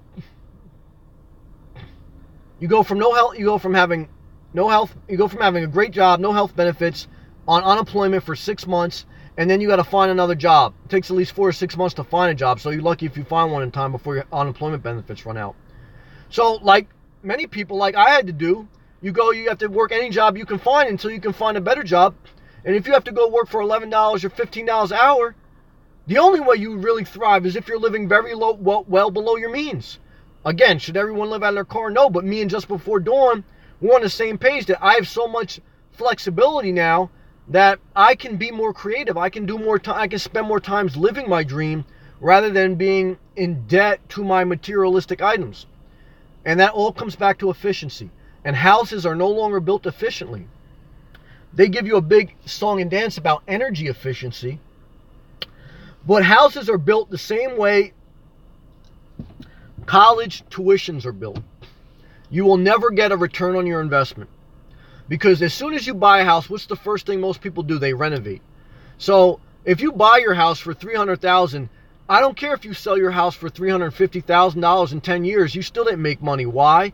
Because if you buy a house for $300,000, as soon as you buy it, you're going to put the average person will put $20,000 worth of renovations into it. Then over the course of 10 years, they're going to replace a water heater, they're going to replace a furnace, they're going to replace electrical panel, they're going to do more renovations, they're going to buy furniture, they're going to have all these extra maintenance costs, etc., etc., and they'll probably put $375,000 into it. Their property taxes will go up every year, etc., etc. And look, even if you sold that property for $400,000 after 10 years, if you bought it for $300,000, you probably just break even. So now, long term, if you bought one house and you stayed there for 30 years, you would probably make out. But most people don't do that nowadays. Why? Because society isn't the same way it was a generation ago. You don't work with the same corporation for 30, 40 years and you get a pension. Those days are gone. You work with the same company for 4 or 5 years, then that stops. Then you have to move to a different town to get a job, or you go back to school or whatever. And what do you need? You need flexibility and efficiency. And I don't believe houses in society are structured like that right now in America. And that's why I do see a downfall eventually, in my opinion. I agree with you Just Before Dawn. Mae West says, my dad used to say, follow the money, you'll get all the answers. And then she gave 3 money emojis and a tree emoji. A money growing off trees. Mae West, your father was a wise man. A lot of times people come to me and say, Sam, most wars are about religion. Or at least they said that at a certain point in life. I said, most wars aren't about religion. Don't be so naive. Religion is usually used by the leaders of a country.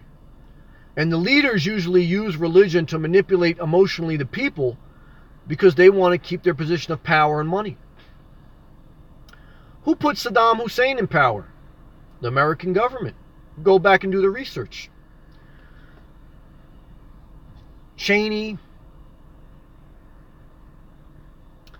and all that. Go look back. Who put Saddam Hussein in power?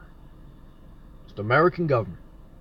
Who basically caused him to be hanged? It was the American government. I mean, look, now I don't want to start to get to conspiracy theories, but what I'm trying to tell you is, behind most bad things in life, or behind a lot of things in life, just trace the money. Just trace the money. But the problem is, don't get too caught up in that mind either, because it never stops. This has been happening since the Roman Empire. Who gave the order? Who gave the order to crucify Jesus? The Roman Empire. The Roman Empire. Why did the Roman Empire want to crucify Jesus? They didn't give a shit about religion. Most of it, they wanted to, have an atheist population. But the religious leaders of that time were putting pressure on the government to crucify Jesus because they believed Jesus was causing a problem with their religion. And Jesus didn't like the financial structure of the religion. He was shown in the Bible, or it was written about him, that he threw up the money donation table and basically said, this house is no longer a spiritual house. It's basically a den of thieves. You use your religion to tax the people. And the religious leaders got upset. They said, you're messing up our system. They went to the government officials, Pontius Pilate. Pontius Pilate didn't give a shit about Jesus either way. But he was getting pressure from his bosses because he says, look, if you can't control your people in that town, then we're going to remove you from your position of power. And so he said, fuck it. I don't know if Jesus is telling the truth or not, but my hands are clean. That was when the scripture said that he put his hands in the bucket of water, and that's where you get the thing. He washed his hands of it. He said, look, crucify him, but don't put this blood on my hands. I just did it to keep you guys happy. And the only reason he did it to keep them happy was his boss was going to remove him from his position and take him from his place of wealth and power. You trace back most decisions, they're done because of money. That's why it's also important you live below your means. You won't make wise decisions or decisions based with integrity when you're controlled by money. And when you're living above your means, you better believe you're going to be a prick sometimes.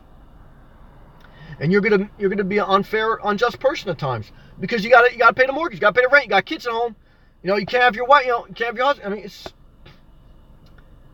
I mean, when the video I did about living below your means, it was all about that. When you don't live below your means, you don't have the strength, you don't have the integrity, you can't have the boldness to say no, I disagree, because you can't afford to have that money train stop. Very powerful. Gilbert, I like the group mentality. Some would I just like to be, I'm sorry. He says, I like the group mentality somewhat. I just like to be alone in it. Let it be my decision to mingle if I want. I like that too, Gilbert. And even if you like the group mentality, there's nothing wrong with that. And if you don't, there's nothing wrong with that. Or if you're like what Gilbert's saying, like a little bit of each, nothing wrong with that. And I want to be clear, you need a level of social, physical interaction. Again, I do have, friends in real life. I'm not that social, but I do have a level of social interaction. Why? You need that for your mental health, and it's just good. So, again, if you're not hurting anyone, you have to, it's all part of what Gilbert said. He's 54 and he's learning himself. As you learn yourself and you know yourself, then you'll figure out the amount of interaction that you need and you do well with. Just before dawn. The one thing I didn't like about the ACA was and that stands for the Affordable Care Act, also known as Obamacare, was the individual mandate. I hated owing the government money for not having health insurance when filing taxes. Well, just before dawn, I love you, I respect you, but I disagree with you.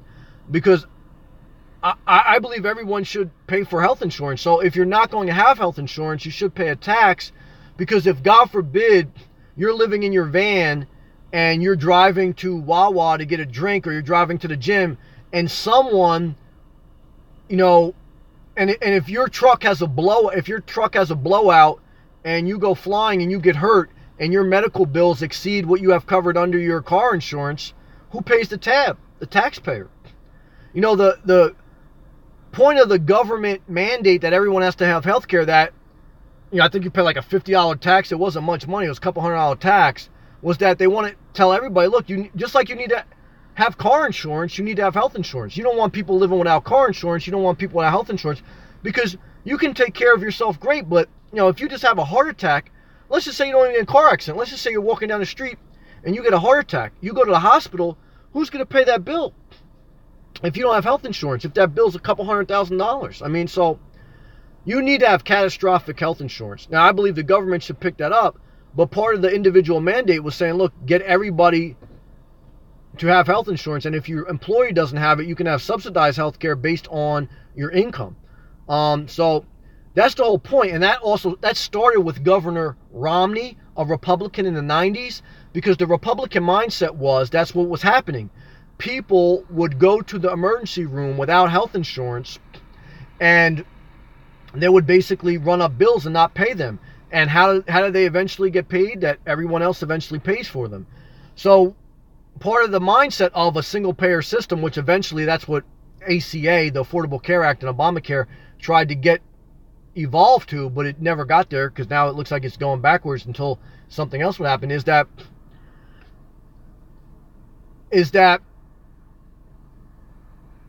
you get everyone in the system, so everyone has health insurance, so that long-term healthcare costs go down. But that wasn't the end-all answer. The end-all answer is government has to intervene. You have to have certain regulation on healthcare providers, and eventually, the negotiation of, part of what Trump ran on too was like the prescription drugs and all those different things that he would negotiate the prices. But that's, I don't see any of that happening. So that's my disagreement. But again, I respect that a lot of people don't agree with a government-run healthcare system. I do. So everyone should be covered with catastrophic health insurance. So the tax to make you say, to me, I look at it as the same way as car insurance. Everyone should have car insurance. If you don't have car insurance, you can get a ticket. You will get a ticket. If you get pulled over and you don't produce a car insurance certificate, you get a ticket. So it's the same thing to me with healthcare. If you don't have healthcare insurance, you get a tax at the end of the year. Not anymore after Trump appealed it. But that's just my opinion. So I want to say that Just Before Dawn is a great viewer. I respect him and I respect his different opinion. And that's part of life, just different opinions. Renee, I agree. We all will get sick. We all need health care. I do truly hope President Trump will fix this mess, or at least be honest if he can't fix it, and stop his plan. Yeah, I agree too. Look, I hope that, I know Trump has said in the past, a lot of people say that Trump used to be Democrat, and he used to support Hillary before he ran against her in a lot of ways. He used to support Bill. At one time, he's quoted to be saying Bill Clinton was one of our greatest presidents. So, look, the problem is I don't think Trump is engaged in the details enough to get involved. But that doesn't mean he can't still effectively do his job. So, look, I hope Trump is able to do a good job overall. I'm not one of those people that I want him to fail just because I didn't vote for him. And I think that he does some things better than Hillary Clinton. What really concerned me is this tax reform was not good negotiation. That was like his first piece of legislation that he had his name on, and corporations got a huge tax cut, and the regular people got scugats, and nobody got their minimum wage, and nobody got significant thing, the common person, only the 10%. And in addition, anytime he's faced with tough things, what does he do? He goes back to, athletes better salute the flag. He goes back to, he's still blaming Hillary Clinton. He's still, at some point, and this is where I disagree with Trump. He takes so much credit for the stock market, but I remember when Obama first took office, he said, don't buy the stock market. Obama's horrible. He's going to bring it down. Stock market tripled under Obama. I don't remember him saying that Obama tripled the stock market. But I see him in 1 year, the stock market went up, and it went up a lot. Now, if that goes down, will he take the same credit? I don't think so, because he didn't give Obama credit for tripling it. He's not a fair evaluator. So I know some people like that. I know some people unlike, but that's my opinion. I'm not going to pander and say I agree with you. I don't. He's an unfair evaluator. Obama tripled the stock market, gave him no praise. He does one good year in the stock market, gives all the praise. He gets a tough question. What does he do? Better salute the flag. That's what his tweets go to. That has nothing to do, and that's a peaceful protest. So that's a whole other thing. I get fired up on. I hope Trump is able to do some good things. I don't want him to fail just for the sake of failing. But overall, I tend to disagree with his policy. That causes people to divide a little bit. I know, because some people don't want government. It's got to be a balance of private business and government intervention, in my opinion. It's not all government. It's not all free market. You got to have some regulation, but you got to have a level of a free market. The balance is always the hardest part. And that's what it is.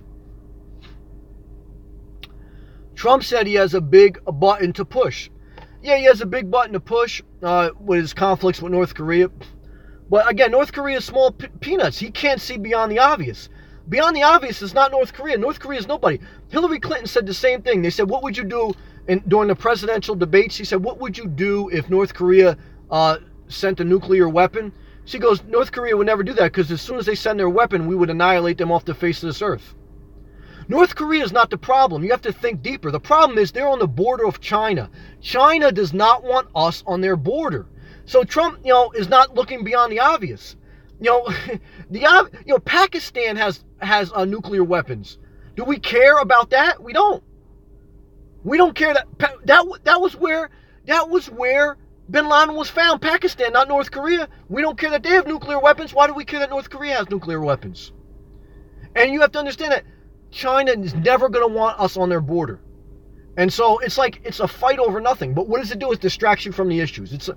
Look, America is always going to have like a foe. It's for world domination. It's just what it is. I mean, I'm not against it, but this is part of life. But we'll see. And he keeps saying, build up the government. He's building up the military like never before.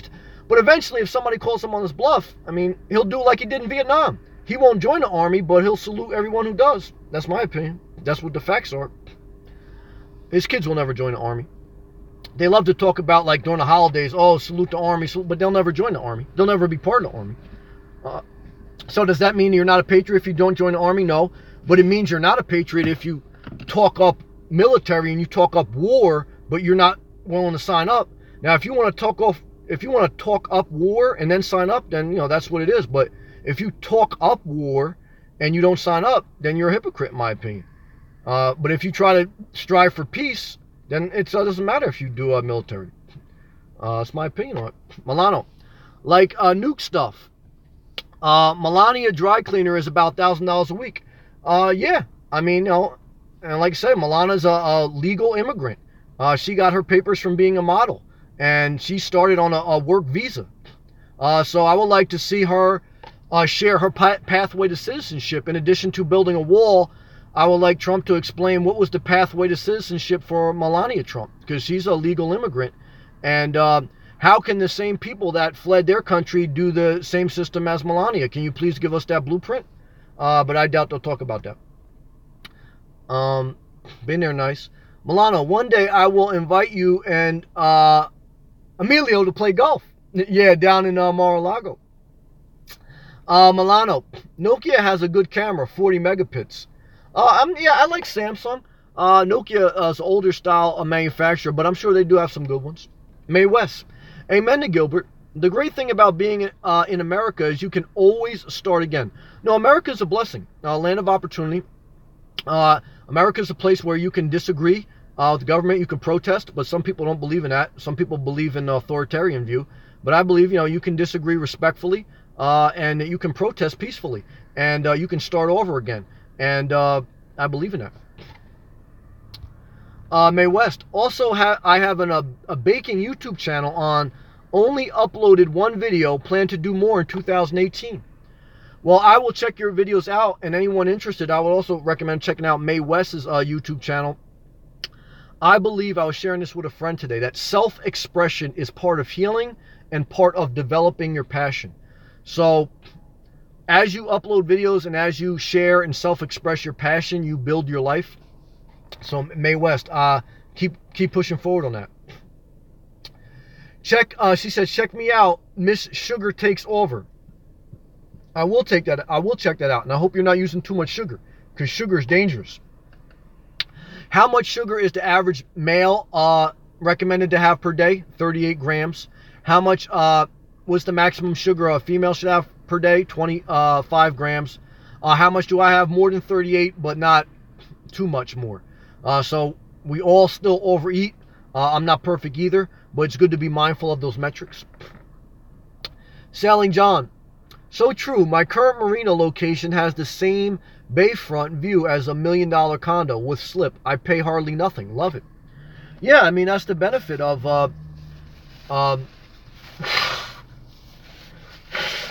living on your boat, is that you have a view of the beautiful ocean every day, and you're not paying what most people would pay for it. Excuse me. That's the benefit of a lot of people, let's say, living out of their car when they pull up to the mountains, or even in the desert or by an ocean. I did a video when I was in Florida. I was sitting under a palm tree.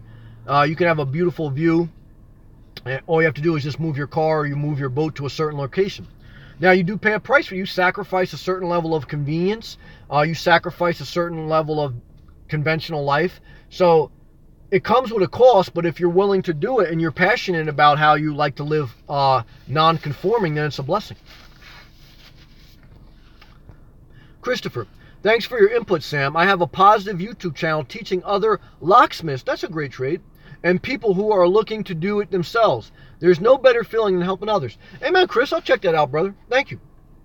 Renee, I'm a realist too, in a positive way. I agree with that. That's why I like you, Sam. Like minds. Laugh out loud. Thank you, Renee.